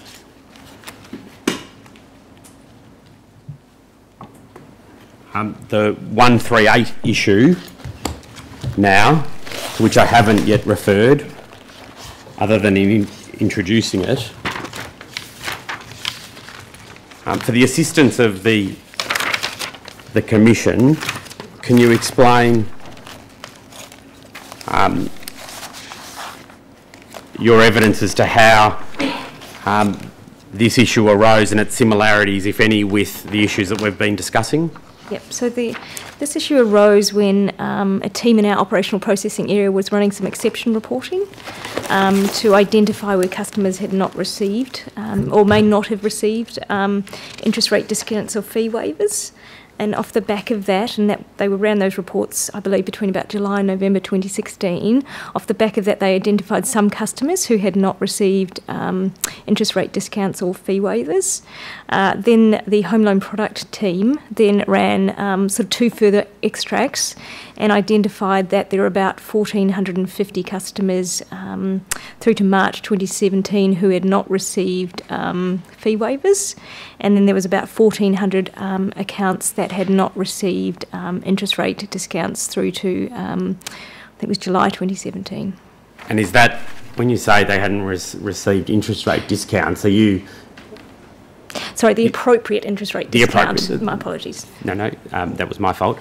The appropriate discount, is that the same as the first of the 2 137 issues that we discussed? Yes.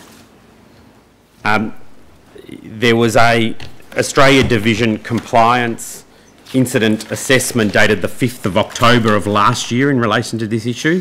It's at SMS 8. Now, by this time, you have personal knowledge of this incident, don't you? Yes, I do. And on the first page of that document, can you give a call? Sorry, ANZ.800.052.134.5. For your purposes, this is SMS 8. Ms Stubbings? Yes.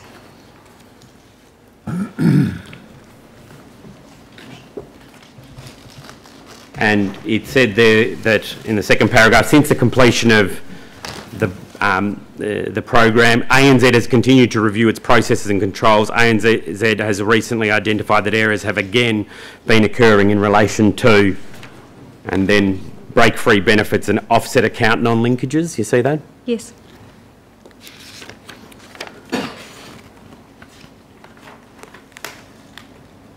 Now, on the next page, 1346, it says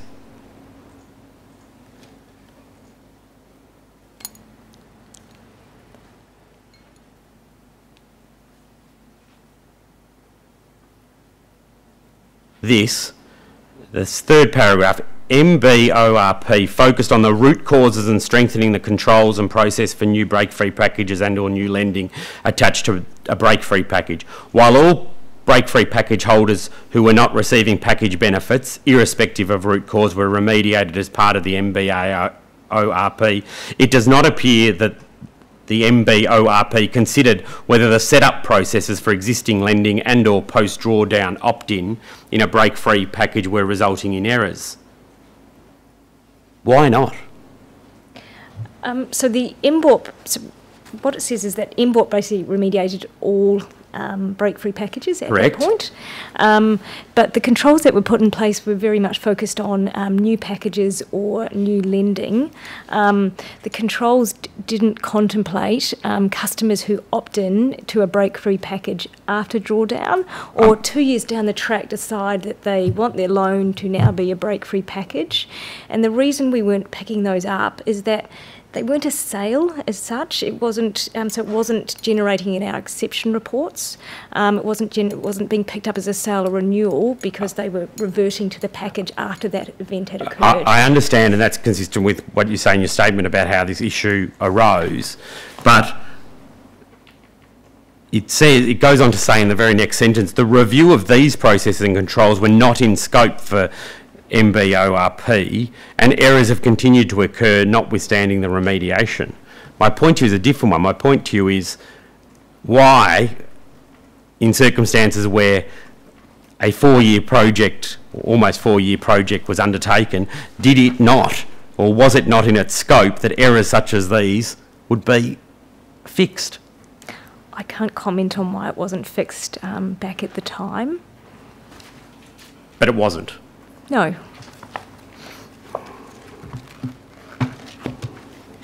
And in fact, in fairness, then on the next page, it said, as must be the case, in the second paragraph, the identification of the above issue has highlighted that there are further issues with unlinked offset accounts that will need to be remediated, following similar issues that were remediated by MBORP in 2013 and again in 2016, home loans only. Yeah. I'm just conscious my evidence doesn't refer to the offset linkage issue. Sorry, Ms Stubbings, I'm terribly sorry. Can you speak up just a little more? Yeah. I'm just conscious my evidence doesn't refer, the 138 issue doesn't refer to the offset issue. That was a separate line item in the misconduct and CSE table. I understand that. I'm asking you, though, about this. I'm asking you how the program that was in place for that period of time didn't pick up these errors that I'm referring to. Yes, these break-free errors, you mean? Yes, correct. Yes. And I think it's your evidence that they weren't within scope because it didn't pick up circumstances where people swapped across from a different package, is that right? It wasn't so much a different package. It was if you'd already drawn down your home loan and then sort of 10 days later you decided, oh, actually that break-free package looks good, I'm going to opt into that. It didn't pick that up. I understand. These errors that occurred that you picked up here, they were errors that had occurred between the period from July 2013 to about July 2017, weren't they? Yes, I think it's to March for the fee piece and July for the interest piece.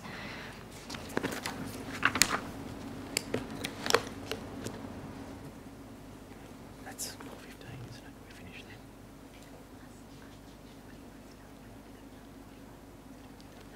then. Commissioner, I think I'll be another half an hour with Ms Stubbings. And there may be some questions in re-examination, if that's a convenient... I think it's probably better that we come back tomorrow, I'm afraid. Ms Stubbings, is that going to inconvenience you unduly? No, that's fine. No problem, Commissioner. Yeah. Well, we'll adjourn until 9:45 if you can be back in time to start at 09:45.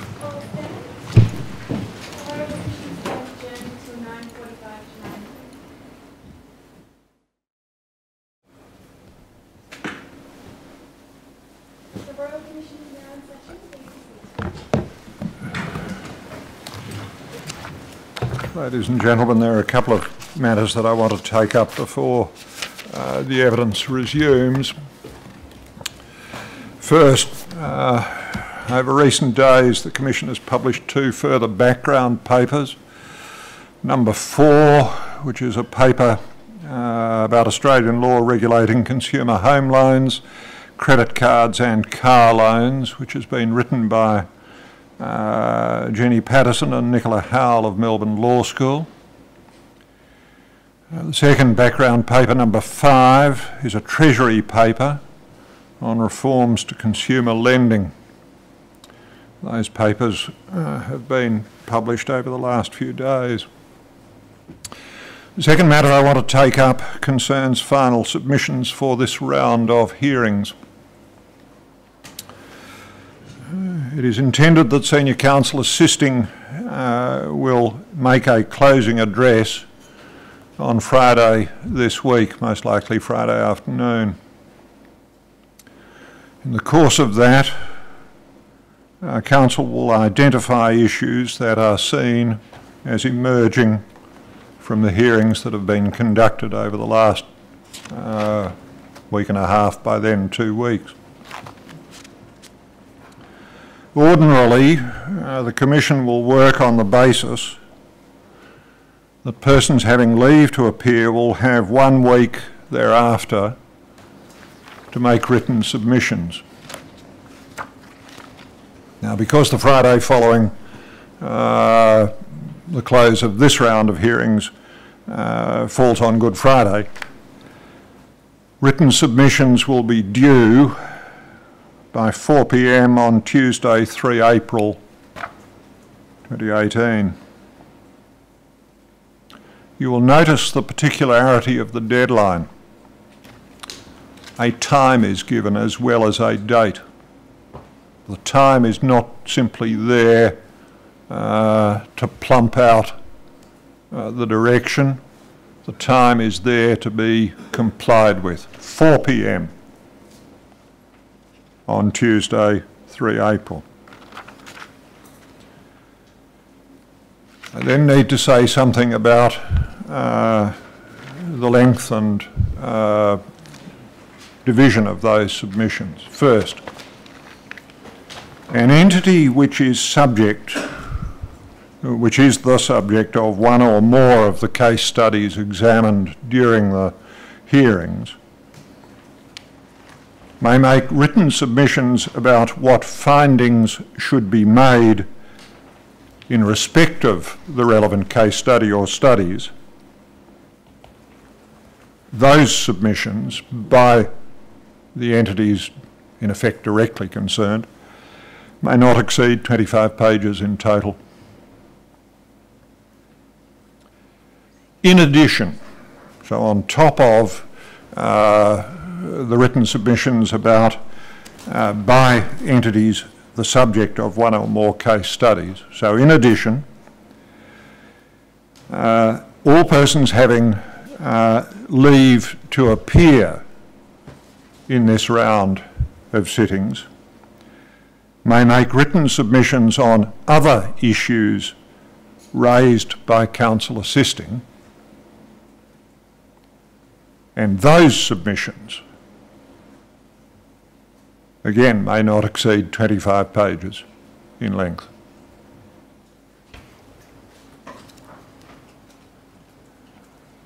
The third matter I want to raise concerns the next sittings. As has been announced on the website, the next sittings will commence on 16 April 2018 and will focus on financial planning and the wealth management industry.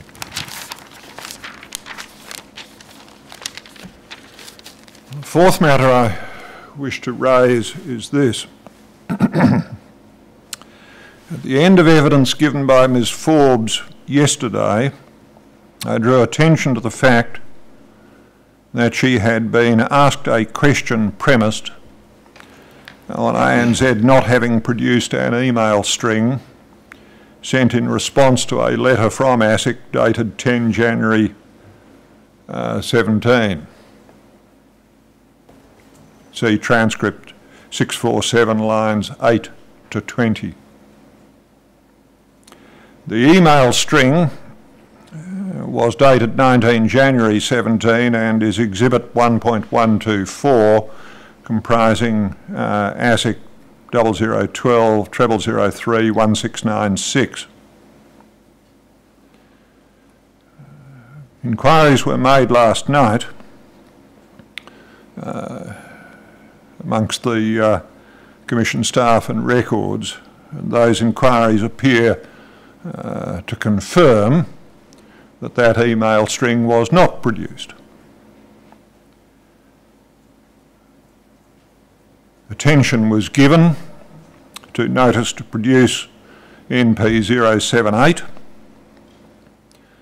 category A3 of which required production of any documents which record communications between ASIC and ANZ concerning the incident. The incident, as appeared from other parts of that notice to produce, was identified as item 153 in the second table to ANZ's response to the Commission's letter of 2nd February 2018. That item, item 153, is Exhibit 1.123. Dr. Collins, is there anything you wish to say? Yes, thank you, Commissioner. Those instructing us have investigated that matter overnight as a matter of priority, and I can inform you, Commissioner, that a letter has been sent this morning to those assisting the Commission setting out the results of that investigation. The ANZ accepts that the document in question falls within category A3 of notice NP 078. In short compass, the matter was reviewed but inadvertently misclassified as not responding to that category. The email in question formed part of a chain of emails. Other parts of the chain were produced in response to the to notice NP 078. Those matters are set out in the letter which has been directed to the solicitors assisting the Commission this morning. On behalf of the ANZ Bank, I apologise for the omission and assure you, Commissioner, that steps are being put in place to ensure that this kind of omission does not recur. Again, it is a matter for you whether you answer this question. Has any inquiry been made about whether there was any other omission other than that which was identified? As I say, whether you answer that question is a matter for you. Insofar as we have been able to investigate the matter overnight, the answer to the Commissioner's question is no. But can I say, Commissioner, that those instructing us are taking the matter most seriously and giving it anxious further attention. Thank you, Dr. Collins. Is there anything else you want to add? No? Thank you, Commissioner. Yes, thank you. Mr. Donnelly, it seems to me that it may be desirable that notice to produce NP 78 be tendered. It would become exhibit, I think, 1.135 if my records are right. Is that so? I think that's Exhibit 1.135 will be notice to produce NP 078 directed to ANZ. If it would assist you, Commissioner, the court book number is RCD.00001.0606. That doc ID should form part of the identification of the exhibit. Yes. Now, we were dealing, I think, with Ms Stubbings, were we not? That's right, Commissioner. Ms Stubbings, do you mind coming back to the witness box?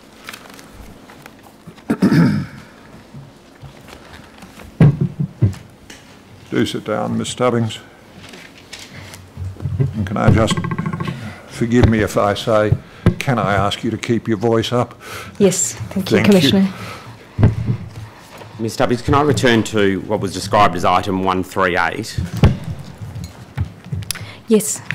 And can you remind the Commission what that issue was?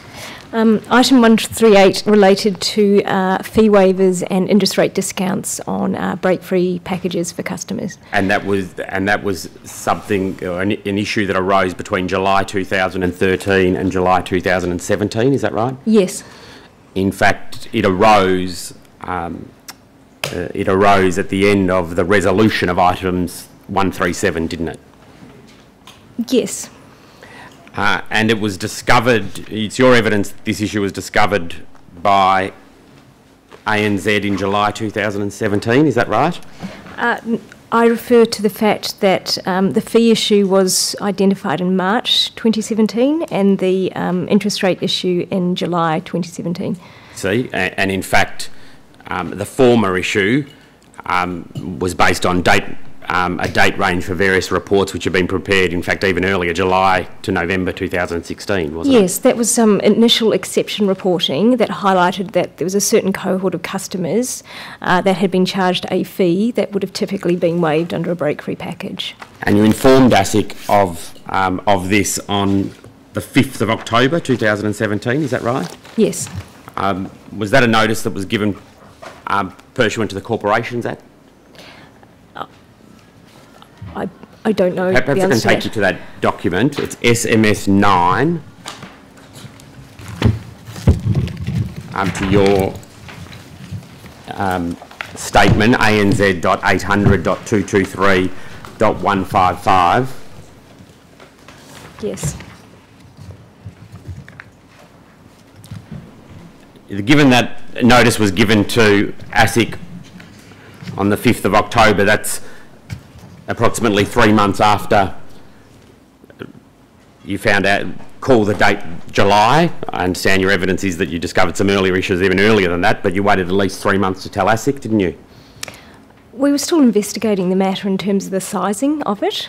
So once we got to the point of having a fact base around the sizing and the customer impact and the dollar impact, that was the point that we then worked with compliance and our legal team to prepare a compliance impact assessment and then inform ASIC of the matter. On the previous occasion that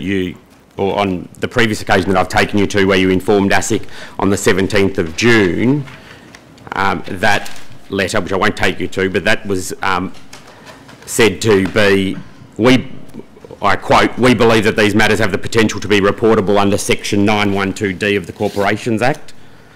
That language doesn't appear in this letter that I'm taking you to, does it? No, it doesn't. Are you familiar with the obligations upon ANZ to inform ASIC of matters, Ms Stubbings? I have a high level of familiarity, yes. Are you aware of ANZ's statutory obligation under section 912D of the Corporations Act to make written reports to ASIC in certain circumstances? Again, I have a high level of awareness. And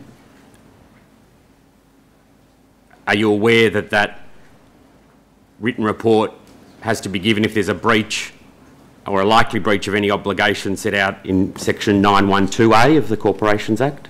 Yes, I'm aware of that. Where the breach is significant? Yes. Did you at the time turn your mind to this issue, Ms Stubbings? In terms of whether it was significant? Yes. Look, I personally didn't. That's something we work with our compliance and legal people on. But, obviously in this case we had 2,900 odd customers that were impacted. Are you aware that one of the factors in determining whether or not something is significant is to have regard to matters such as the number or frequency of similar previous breaches? Are you aware of that? Yes, I am. And in this case, given your evidence about item 138 and its similarity to 137, that would suggest, would it not, that this was a very significant matter? I'm not necessarily saying it wasn't significant. In the context of section 912D, I can't really comment on it from that perspective. But in any case, you're aware that there's a 10-day period that notification has to be given to ASIC? Yes, from once compliance has been engaged, yes. Sorry, what do you mean by from once compliance has been engaged? It's my understanding of the regulatory guideline around the ASIC reporting that it's a 10-day period. Okay. Can I take you to, if I may, for your assistance, Ms Stubbings, it's tab 21, ANZ.800.223.1858.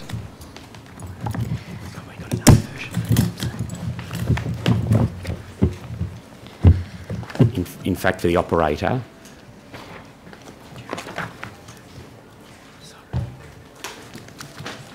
So the offset remediation project summary? Oh, was that? Sorry. Sorry, I'll give you, it's not that document, it's RCD.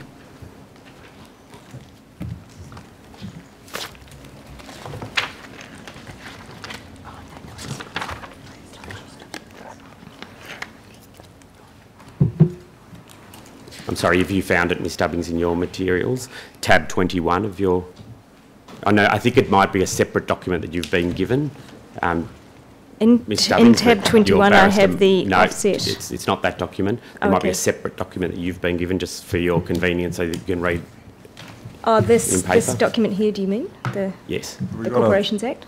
Yes. And got a doc ID for it, please? Yes, I do. You got it? It's RCD.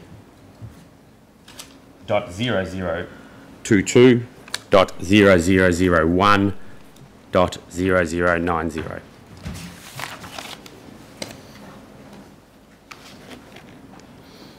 Sorry, Mr. Miller, is this the document you want me to look at? Yes, it is. It's the Corporations Act. Sorry, thank you. And if I can go to section 912D. Well, we're into the NCCP Act. So RCD, the doc ID, I think, is not right. I think it was 0190, not 0090. I take responsibility for that. I'm sorry about that, Commissioner, Ms Stubbings. So it ends 0190. I don't have any numbers Just on a the moment, page. Ms Stubbings, we're all at Yes. sea at the moment, just But- we'll get there. I can see the shore, and it is now up, and I do apologise. And if what you've got before you in written form is some sections of the Corporations Act, would like to go to 912D, which is at point 0209. Yes.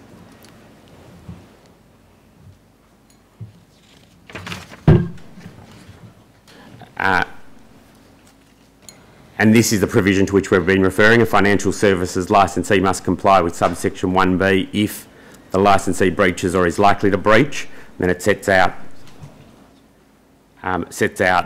a number of obligations. And if one goes to the next page, and specifically to 1B, it's there that one finds the financial services licensee must, as soon as practicable and in any case within 10 business days after becoming aware of the breach or likely breach mentioned in subsection 1, lodge a written report on the matter with ASIC. Do you see that? Yes, I do. There's no reference there to awaiting discussion with compliance, is there? Not here, no.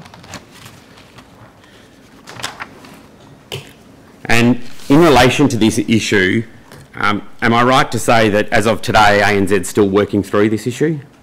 Yes, we're still working through the remediation of that issue, yes. That's correct. And work has started. Yes. But there's a report that I would like to take you to, which is which is tab 21 for you, and ANZ.800.223.1858.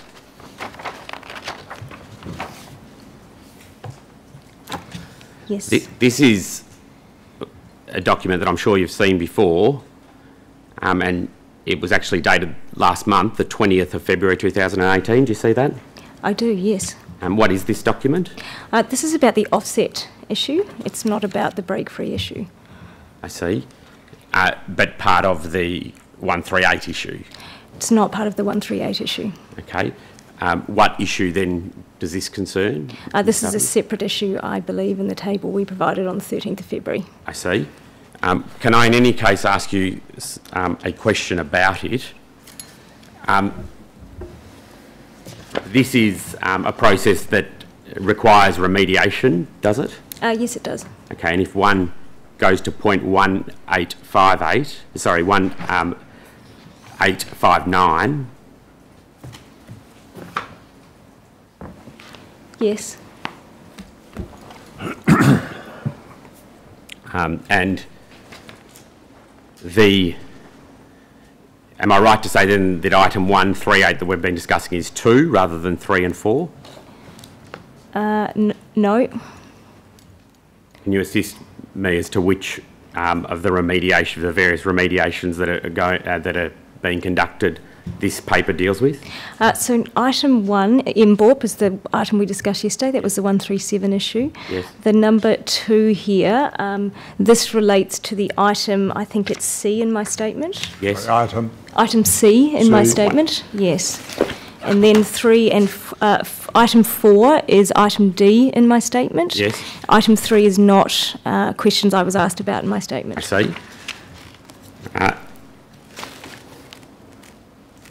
And if you go to 1862,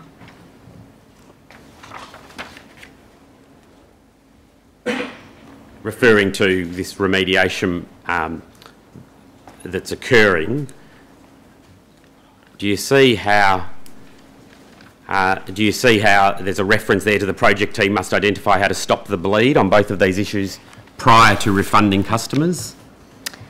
Yes, I see that. Once again, is this like the document we went to yesterday, an indication that that perhaps the refunding of customers isn't put as high as a priority as ANZ as it should be? No, I wouldn't say that. It's part of any remediation process. You actually have to stop the issue, because otherwise it's very hard to remediate customers if you've still got customers that are being impacted by it. So what we have done is, for the customers who are impacted by this, we have linked their offset accounts. What we haven't done is remediated them for, you know, the interest benefit they've missed out on in that period. Are the customers aware of the issue that's arisen? They may not be aware yet. So is it your evidence that you've taken some steps, but the customers aren't aware of the issue at all at this stage? So as I said, we've linked their offset accounts. They are now getting their benefits from the point we've linked them onwards, but they will need to be remediated and funds paid across to them for the fact that they missed out on those benefits over that period. Okay, so sitting here now in relation to these issues, the customers haven't been informed yet? I don't believe so. And it's still unclear exactly when they will be informed, is that right? We're working through the remediation as we speak. But there isn't a date yet for when they will be informed, is there? In terms of making payments, our current schedule has that happening before Christmas. So, in relation to something that was discovered when, Ms Stubbings? Well, we've talked about March and July 2017. I see. Can I deal with... Can I just get a better grip than I have at the moment on the chronology you've just been outlining? We begin the chronology, do we, in March and July 17, where an issue is, or two separate issues are identified. Is that right? Yes, it's a little bit confusing because those are actually the break-free issues. Right. This is an offset issue. So, sorry, actually, it's a good point. My correction, this relates to the period up to March 2017 for the offset issue. I see. So the offset issue, when do I start the chronology running? I want to try to get in my head the chronology that is relevant.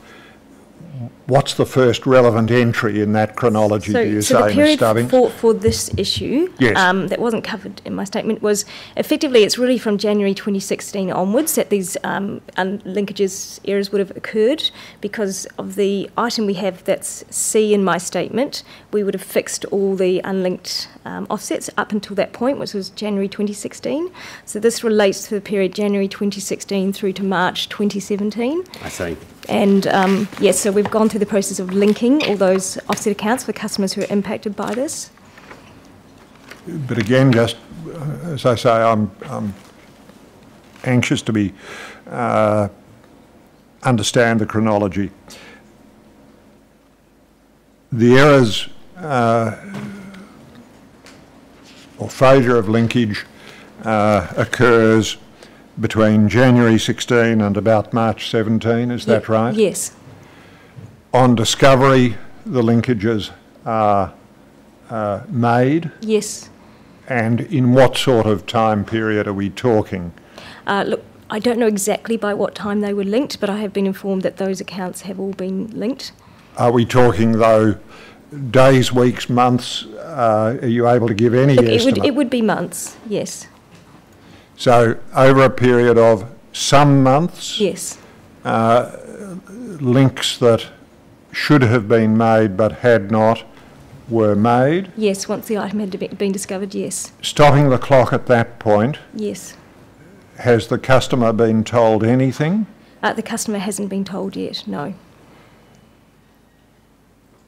What's the next step in the chronology? The links are then made. What happens next? Yeah, so we've built a new sort of tool to pick up these linkage issues, because clearly they have persisted.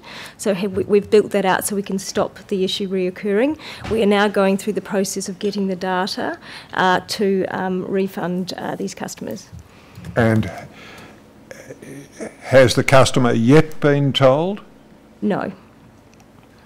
And are you able to offer any expectation or prediction about when the customer or customers are likely to be told?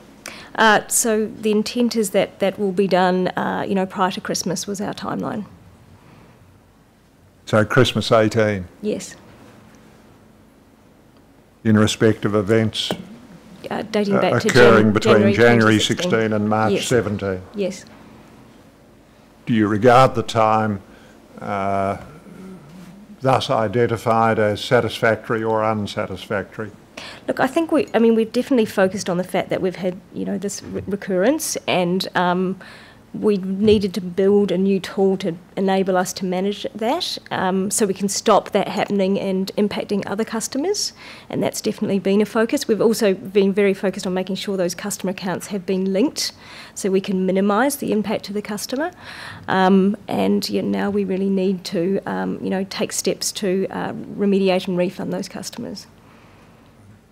Just to round off this attempt at understanding, do you yet have an estimate of how much money we are talking about for the customers as a group? Yeah.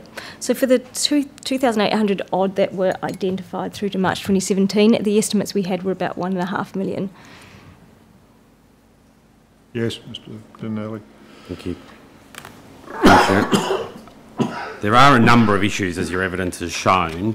Can I move... before I do that, I tender that the document to which I've just taken you, if I may. That's Exhibit 1.136 will be Offset Remediation Project Summary 20 February 2018, ANZ 800 223 1858.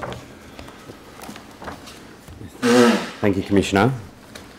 The next issue that I'd like to deal with, and I will try to deal with these remaining issues and then have a couple of questions by way of summary, but is item 135, which is the language we've been using, which was an interest rate margin discount issue. Sure. Am I right that this happened because an operational processing team in Bangalore made a decision to process in relation to certain interest rate discount requests that weren't properly marked, the result of which was that they weren't correctly actioned? Is that correct? Yes, that's effectively correct. So how did that happen, Ms Stubbings? So from May 2016 sort of through to December 2016, there'd been a 50% increase in interest rate discount requests from customers with existing home loans. So prior to that period, the team had been doing about 8,000 a month in March and April, and it went up to over 12,000 in May and June. And as a result, to save time, they made a decision to not mark as closed all those open interest rate discount requests. Did ANZ have processes in place requiring the active marking of these requests as completed or closed? Yes. And if they did, why didn't they work? Well, as I said, the team took a decision to try and work through the volumes in the interest of, helping our customers. And unfortunately, as a result of that, it meant that some customers' interest rate discount was not applied to their home loans. But it's fair to say that this was another failure of process, wasn't it, at ANZ in relation to item 135? Yes. And perhaps if you can assist me in terms of the timing of this, when did you say the issue was discovered by the person in Bangalore? That was in December 2016. And I understand that it was resolved relatively quickly? Yes. And then this issue was reported to the Australian Division of the Risk Committee, is that right? Yes, in April. In April? Yes, 2017, yes. By that time, you'd already identified the cohort of home loan accounts that were impacted, hadn't you? Yes. You'd already obtained data to determine the size of the customer detriment? Yes. Yet the compliance incident was only made on the 19th of April. Some 4 or 5 months later, before a view was formed that it was important to tell that risk committee, is that right? The way the Risk Committee works is they meet monthly, but one of their meetings is on credit risk items, and then the second month it's on operational risk type of items. So depending on the cycle of that Risk Committee, that would have impacted the timing of when this was presented. But even on that analysis, there would have been at least 2 meetings that it could have been produced at earlier. Look, possibly they don't tend to meet in January, so I can't comment. I don't know exactly which cycle they were working through. Why does it say, if one goes to SMS 13, why does it say that it was reported on the 21st of February 2017? I can't comment on that. Your evidence was that this happened back in December, wasn't it? Yes. Well, we first became aware of it in December. Yes. It wasn't until a couple of months later that we had a good view of the sizing and the impact. Again, there doesn't seem to have been much urgency in bringing it, though, to the attention of the Australian Division Compliance Committee, was there? I understand that it was certainly raised with the operational compliance teams and with the operational leadership team. What do you think the reputational impact is of something like this for ANZ? Oh, look, I mean, clearly there's a failing of process here. And, I think from my perspective, that the reporting that we had on the team and, and how they were performing relative to their service standards was based on closed accounts, not open accounts. And if we'd had reporting based on open accounts, we would have identified this issue, significantly earlier. And that, to me, is sort of, really the core of what sort of failed here. Do you think it's accurate to say that the reputation impact to ANZ is low as a result of this incident? Look, I think, when we go through and assess these types of things, we look at the time period it persisted for. Is it low, Ms Stubbings? I think these things are relative. So, I mean, as I said, there were failings here and there was a failings of process. If I may say, though, another one, wasn't it, Ms Stubbings? Yes, it's and that's a relevant incident here, yes. And if one goes to, and I'm sorry it's come down the document, but if I take you to back to that document, which is ANZ 800 052 1461 at 1465. Do you happen to know what the tab number yes, is? it's SMS 13. Oh, sorry, thank you. It was the document we were in. Compliance Impact Assessment, yeah. In fact, there you see that when this report was made, on 1465, it says reputation impact to ANZ low. Yes, I see that. Did that inform at all why, again, it took so long to begin putting the correct interest rates in place? I mean, I actually think we clear on that. So as soon as we found out, we sized it, we obtained the data and started the process immediately to correct those customers and refund them. When is it, on your evidence, when did you apply the correct interest rates? So that was over the period June to September. And then we made refunds to customers in the last week of September, and letters were sent to customers in the first week of October. So unlike the example we'll speak... Sorry, you dropped your voice. Sorry. Refunds were made in September? Yes, so refunds were made in the last week of September. Yes. And letters were sent to customers in the first week of October. Yes. And interest rates were corrected between June and September of 2017. Did you turn your mind to 912D again in this context? I wasn't in the meeting when the compliance impact assessment discussion was raised. Do you know what what was determined? Yes, I do. So they determined it wasn't significant. I see.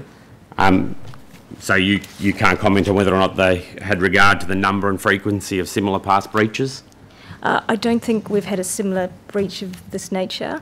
I do know they had regard to the time period that it persisted over, which was 6 months. the number of customers impacted, the dollar impact, which has been about $980,000. I'm sorry, 980? Yeah, 980, yes, Commissioner. And number of customers? 1,860. That decision as to whether or not to inform ASIC was reconsidered about 2 months later, wasn't it? Yes, it was.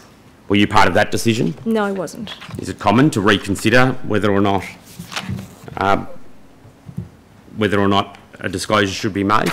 Well, I think based on further information, I think that the team wanted to make sure that we were still comfortable that that was the right decision.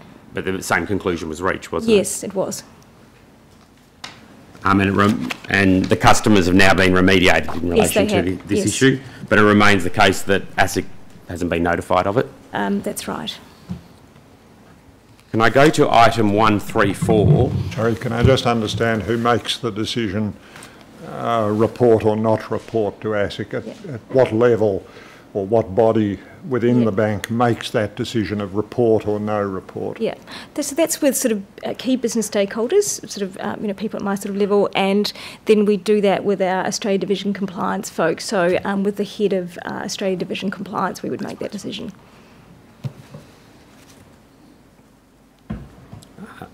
Commissioner, if I may tender that, sorry, that document is actually... It's in, I think. It's in, it's SMS 13, apologies.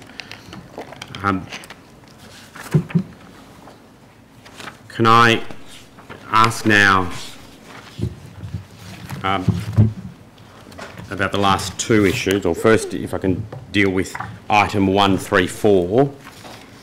Sorry, is item 134 item 134, C? which you deal with at paragraph 89? Yes. Or in fact, yes, it is at paragraph 89. This is the one that you referred to as C before? Yes. And this was an issue that was persisting from January 2013 to January 2016, whereby offset accounts were not linked, is that right? Yes, that's right. Forgive me, of course, but that's, of course, the very same issue that we've dealt with in relation to some of the other issues, isn't it? Yes, it is. And your evidence is that the coding instructions, in your evidence at paragraph 94, is that the coding instructions in the macro were amended so that the customer with more than one eligible home loan and an unlinked offset account were able to be identified and passed through the processing team for linking? Yes, so in all cases, the macro wasn't identifying where there was more than one eligible home loan for the offset account to be linked to.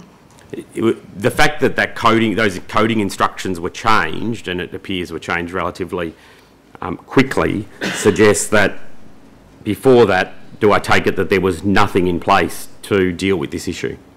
Look, before that we weren't aware it was an issue. Now this issue was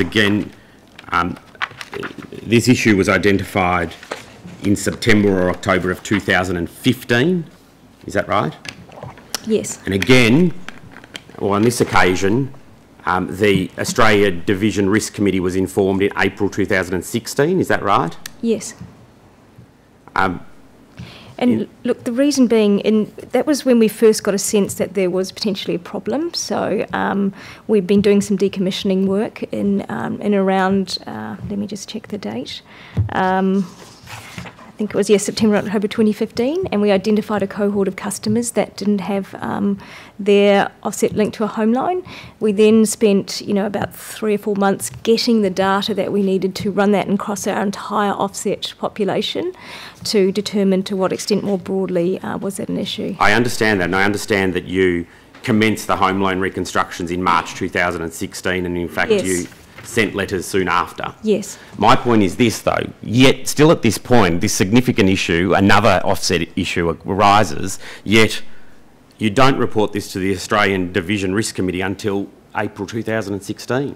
Yes, so I don't think it was really until February/March that we had a good view on the number of customers. So on this occasion, it wasn't because there wasn't a meeting. On this occasion, it was just because you didn't know what to report to the Australian Division Risk Committee until February or March. Is that your evidence? Yeah, we were working through the data to determine to what extent across our offset portfolio had this been a broader issue. And then, I think we had a view on that by February. And again, it would have been impacted by the timing of the Australia Risk Committee and what various forum was on. But you were paying refunds to people before you'd even told the Australian, told the Australian Division Risk Committee, weren't you? We started reconstructing the accounts in March. That's right. And if and your evidence though is also that those refunds and correspondence to affected customers occurred as early as March 2016. Yes, that's right. What's the Australian Division Risk Committee meant to do at ANZ? So the Australia Division Risk Committee has oversight of the risks for the Australia Division, so our credit risk, operational risk. Risks of processing errors that have gone on for years? Yes, they have oversight of those types of things, yes. Yet this, and I think this is the fourth of the issues we've dealt with, although we also went into another one, yet this happening on your evidence, February or March 2016, sorry, if I withdraw that, on your evidence, this issue was discovered in late 2015, yet you didn't go to the Australian Division Risk Committee until April 2016. Yeah, there was a smaller cohort of customers we identified at that point. It wasn't until we'd done the analysis across our entire offset population, and particularly because that was a different product set from what the first cohort had been identified, we were trying to understand that. And the only information that you gave to ASIC in relation to this was your colleague, Ms Edelman, rang up ASIC, didn't she? She did, yes. But there was no written notification given? That's right. Ms Stubbings, can I ask you quickly about what you raise at paragraph 105? Yes. Am I right to understand that in the course of preparing your statement you've identified that there was an issue in relation to the remediation process in relation to this very issue? Yes. So a further issue arose by reason of preparing this statement? Yeah, it's not so much a further issue arose, it was more when the remediation was done. The data that was taken was based on all open accounts as at January 2016, and we have identified that it did not pick up customers who'd closed their accounts between January 2013 and January 2016. So the process that you had in place to resolve this very issue didn't pick up those closed accounts? Yes. And you realised it when you prepared this very statement for this Royal Commission? Yes. And so that's another issue that now is the subject of a process requiring remediation at ANZ, isn't it? I wouldn't call it another issue. It's part of this issue. It just wasn't identified at that point in time. Do you see the issues as separate issues or all as one issue? I see the fact this is all part of the same issue.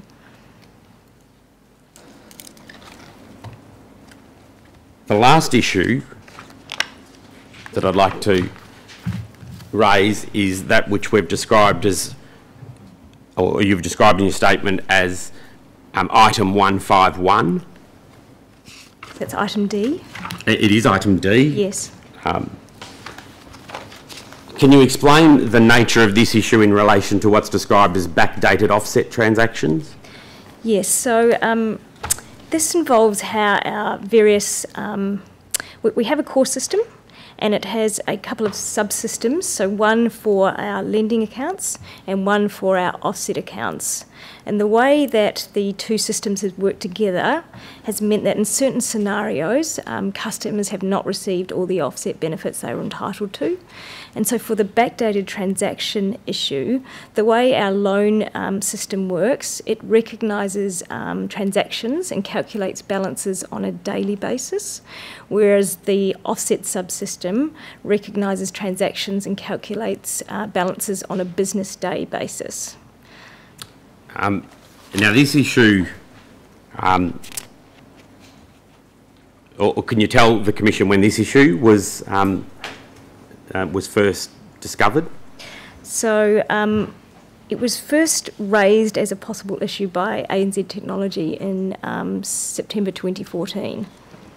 Well, that's not quite right, is it? It's actually as early as 2011 the issue was, there was certainly reference to the possibility of this issue, wasn't there? I don't think it was raised as an issue as such. Well, it was certainly discussed in the design of the MBORP.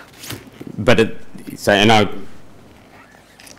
I'd like to take you to that. If one goes to SMS, if you go kindly to SMSB, 18B, I'm sorry, which is ANZ.800.321.0011.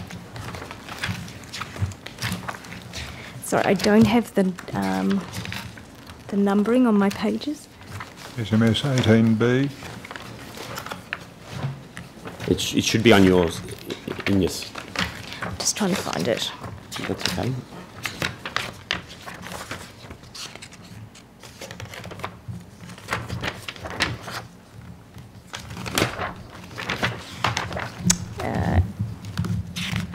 Yes, I have that. And if one, or perhaps I can ask you what this is a meeting agenda for?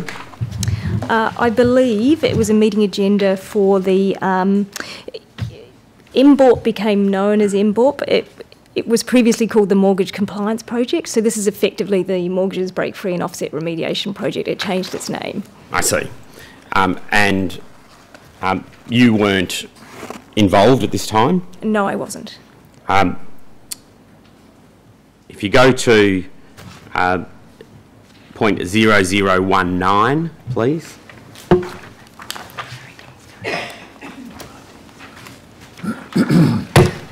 Which I think you'll find is about the 6th page of your document.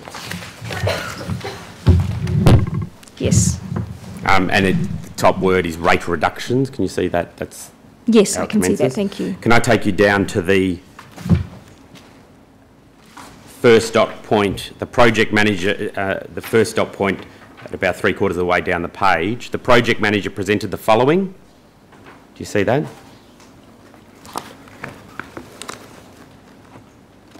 Yes. There, the project manager, in the course of preparing what you've described as what became the remediation project for the first issue that we discussed yesterday. I still can't find... Are you saying where it says the project manager advised standard practice? No. So this is... You've got a heading item 3, interest overcharge calculation. Yes, I do have that. Immediately below that, is it, Mr. Dinelli? Yes, that's right. My apologies, thank you. Right. The project manager presented the following. This is a similar issue to item number 2, but he goes on to say the project calculates the interest on the actual balance on the date or dates the account is in error. It does not take into account transactions made in the future and backdated to a prior date. In other words, it takes into account transactions made on the date of the transaction as opposed to the previous effective dates. Now, I can't quite understand that, but is that the very issue that we are dealing with as that subsequently became item 151? So I think what the project is talking about there is the calculation engine that they have built. Yes. And whether they build in this concept of backdating transactions, which is effectively enabling the likes of loan accounts to be, any transactions on a Saturday or Sunday or whatever it may be. So back at the time of this meeting, okay, this is before the committee has changed name to become the MBORP, so July 2011, the very issue that's come up now 6 years later was something that at least was on the radar of those that were designing the very fix at that time. Yes. Yet ANZ didn't put in the relevant fix back in 2011, so 6 years later this issue actually comes to fruition. I think it was on their radar. I don't think they were necessarily saying it was an issue as such. I think what they were saying is they weren't intending to replicate what happened in the production environment into their refund calculation for this element. And I think you gave evidence before, consistently with your statement, that the issue was raised by ANZ Technology in about September 2014. Yes. I'm not going to take you to it, but it was also raised in 2013. So it was raised on a number of occasions, and it appears that around September 2014 the issue was referred to an external firm for legal advice and any necessary further investigation. Is that right? Yes. How long, and I don't want you to tell me what that advice was, but how long did that firm take to get back to ANZ about this issue? We received that advice back in May 2016. So another 18 months went by between September 2014 and when that advice was received in May 2016, didn't it? That's right, yes.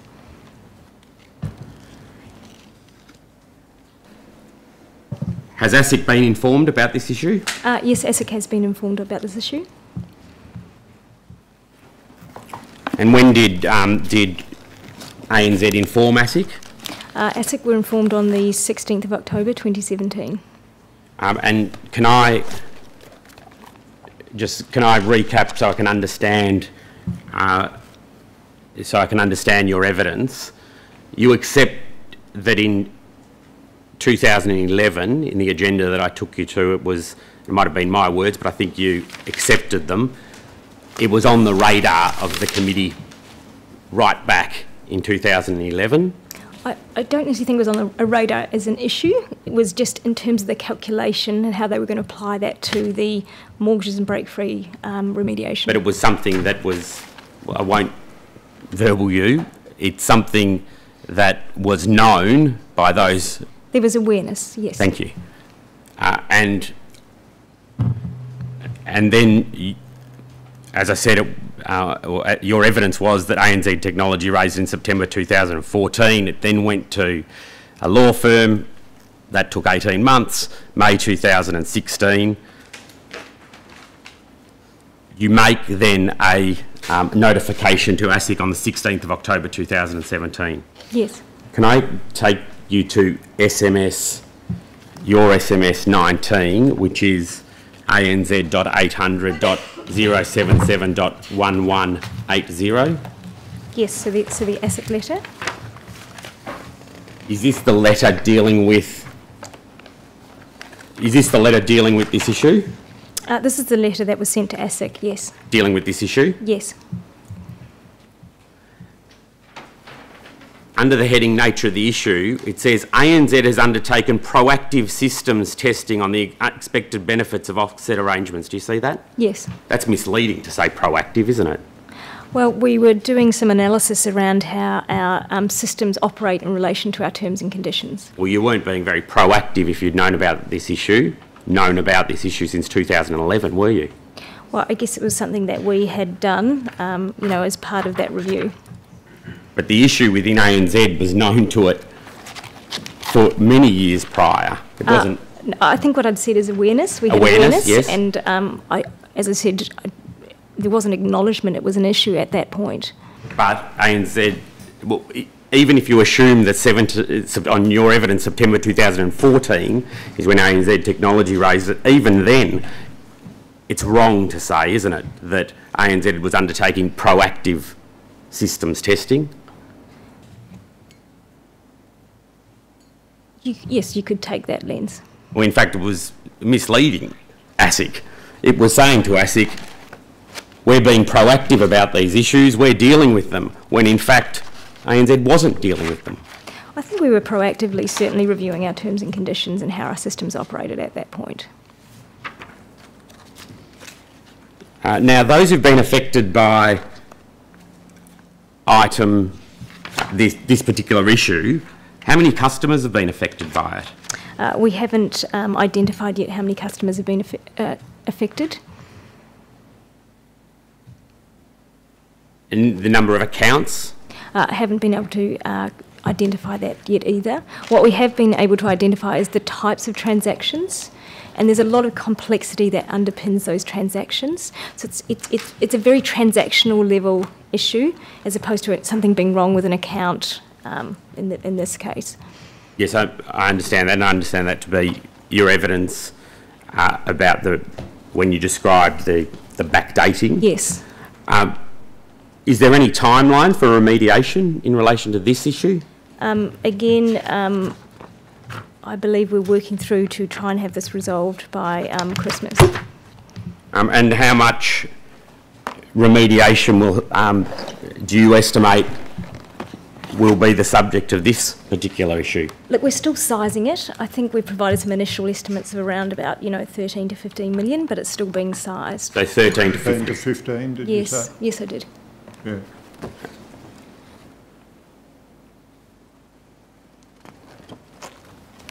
Thank you. I haven't been keeping a running total, Ms Stubbings, so forgive me, but the various matters you've spoken about in your evidence have led to various sums of remediation. Yes. Have you done the total in your head? Sure. I mean, certainly, look, the ones that we have paid out have been about, of the ones that are in my evidence, are about 75 million. But we are yet to pay out, obviously, on item D and the second break-free issue. Now, they're the ones that are in your evidence. Sorry, can I just... the last two you mentioned, not yet paid out, are estimated at, in the one case, 13 to 15. Yes. In the other case? It was about 2.8 million were our current estimates. So, round numbers, 90 million all told, is that right? 75 plus 13 to 15 plus 2.8. Yes, that's fair. Yes. If we said 90, correct to the nearest decade, as it were. Yes. Yes.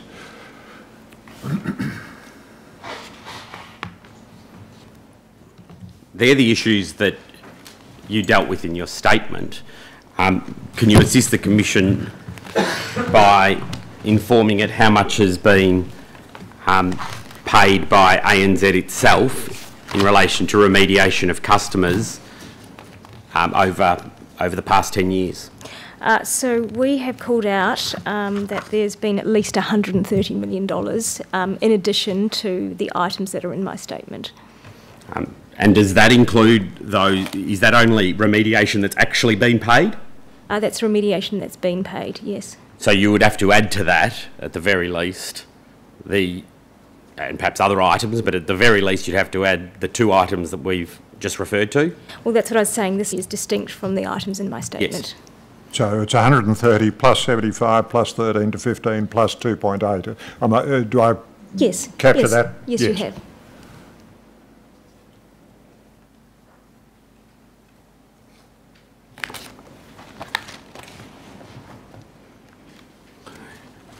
For these issues to have occurred and to have occurred so often and in respect of so many ANZ customers is certainly unsatisfactory, isn't it? Yes. And in fact, it demonstrates that there are issues within ANZ in relation to the processing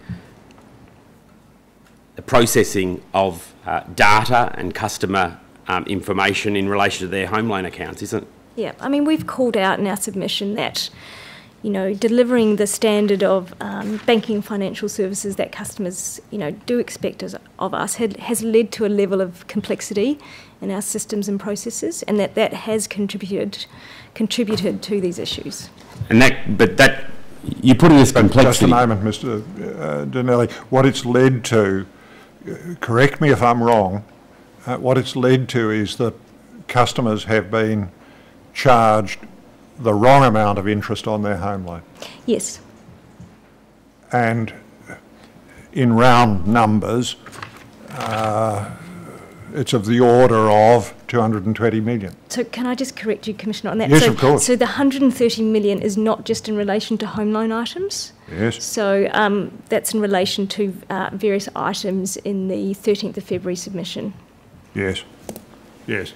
So, but if we confine our attention to the 90 million... Yes. That's 90 million attributable to amounts wrongly charged in respect of interest on home loans. Is that right? Interest, there's a little bit in there around fees, but yes, interest as well. The fees, is that a material contributor to the 90? It's a relatively small part. So I keep muttering to people I've got to end up writing something about this, Ms Stubbings. At the end of it, if I took as a an indication of the size of the problem, approximately 90 million. Am I in error? If you think I am, please say so. That is to do with the items that have been called out in my statement. Yes. There are possibly other items in the table that may relate to home loans. I just haven't looked at that. Yes, thank you. I put to you yesterday that the fix of these various things over the years has been a band-aid fix rather than a proper fix. Isn't that an accurate description, Ms Stubbings? No, I think we've certainly put in quite a few system fixes. So we've put system fixes into what will be our strategic home loan origination system. So we have built into that system all the parameters around loading interest rate discounts, all the parameters around offset linkages, and all the parameters around the population of break-free forms. Now, we are moving, we've said in our submission that a really critical thing for us is to move it. We've got 3 home loan origination systems. We're moving to 1, and we're targeting that's meant to be in November. And, you know, those core system parameters and automation are sitting in that system.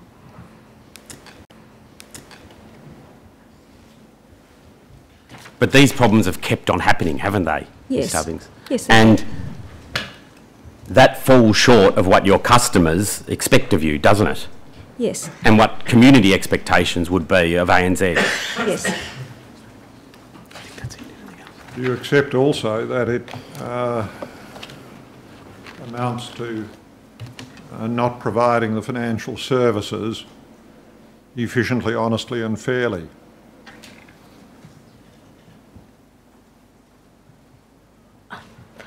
I'm not sure I'm the right person to have a view on that. I mean, I certainly, you know, so... Yeah, I'm not asking you for a legal opinion. In the end, if there's going to be one, I'll have to express it. But you're the relevant bank executive.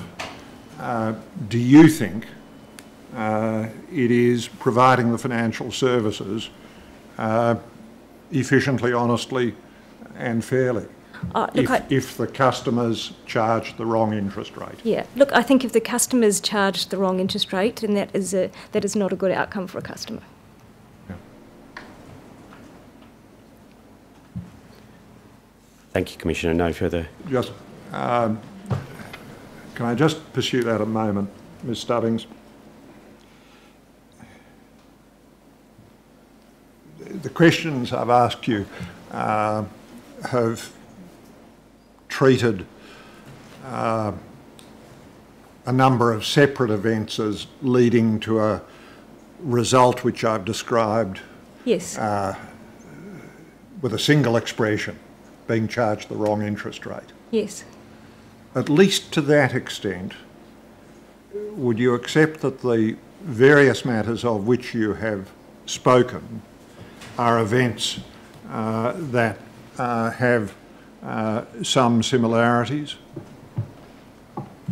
Sorry, Commissioner, just so I understand your question, that the fact that we've had some recurrences, do you mean, in terms of similarities? Or We've spoken of a number of separate events. Yes. Is that right? Yes. And you've spoken of identifying, in effect, particular reasons for each of the particular events. Is that fair? Yes. What I'm searching for is whether you can describe the separate events as having similarities between them. Oh, look, I think each event has had an element of, you know, a system or process failing.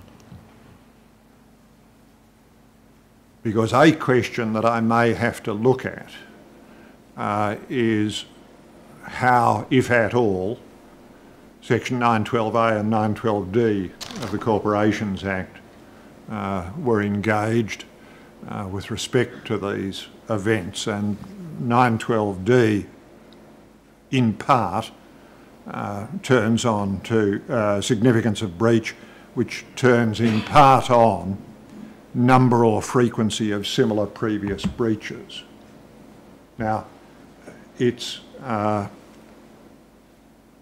the similarity of the previous events that is the area I'm asking you to comment about. Yeah. Look, I think the interest rate discount issue was quite a separate process sort of issue. I think what's happened in item D is quite a nuanced system issue.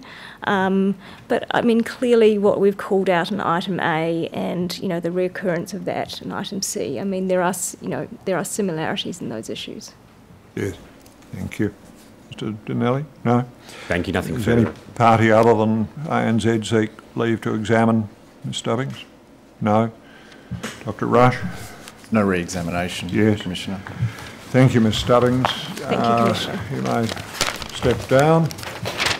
And I should excuse Ms Stubbings, should I not?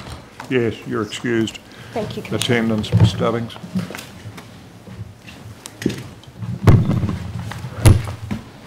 Where to now, Mr Donnelly? Commissioner, it might be convenient for you, Commissioner, to have a brief break. I intend to open very briefly in relation to the issue of car loans, and the first witness is a consumer witness, which concerns a car loan she obtained from Westpac. So yes. It may be that the parties need to arrange themselves. 5 to 11. I'll return at 11. Thank you.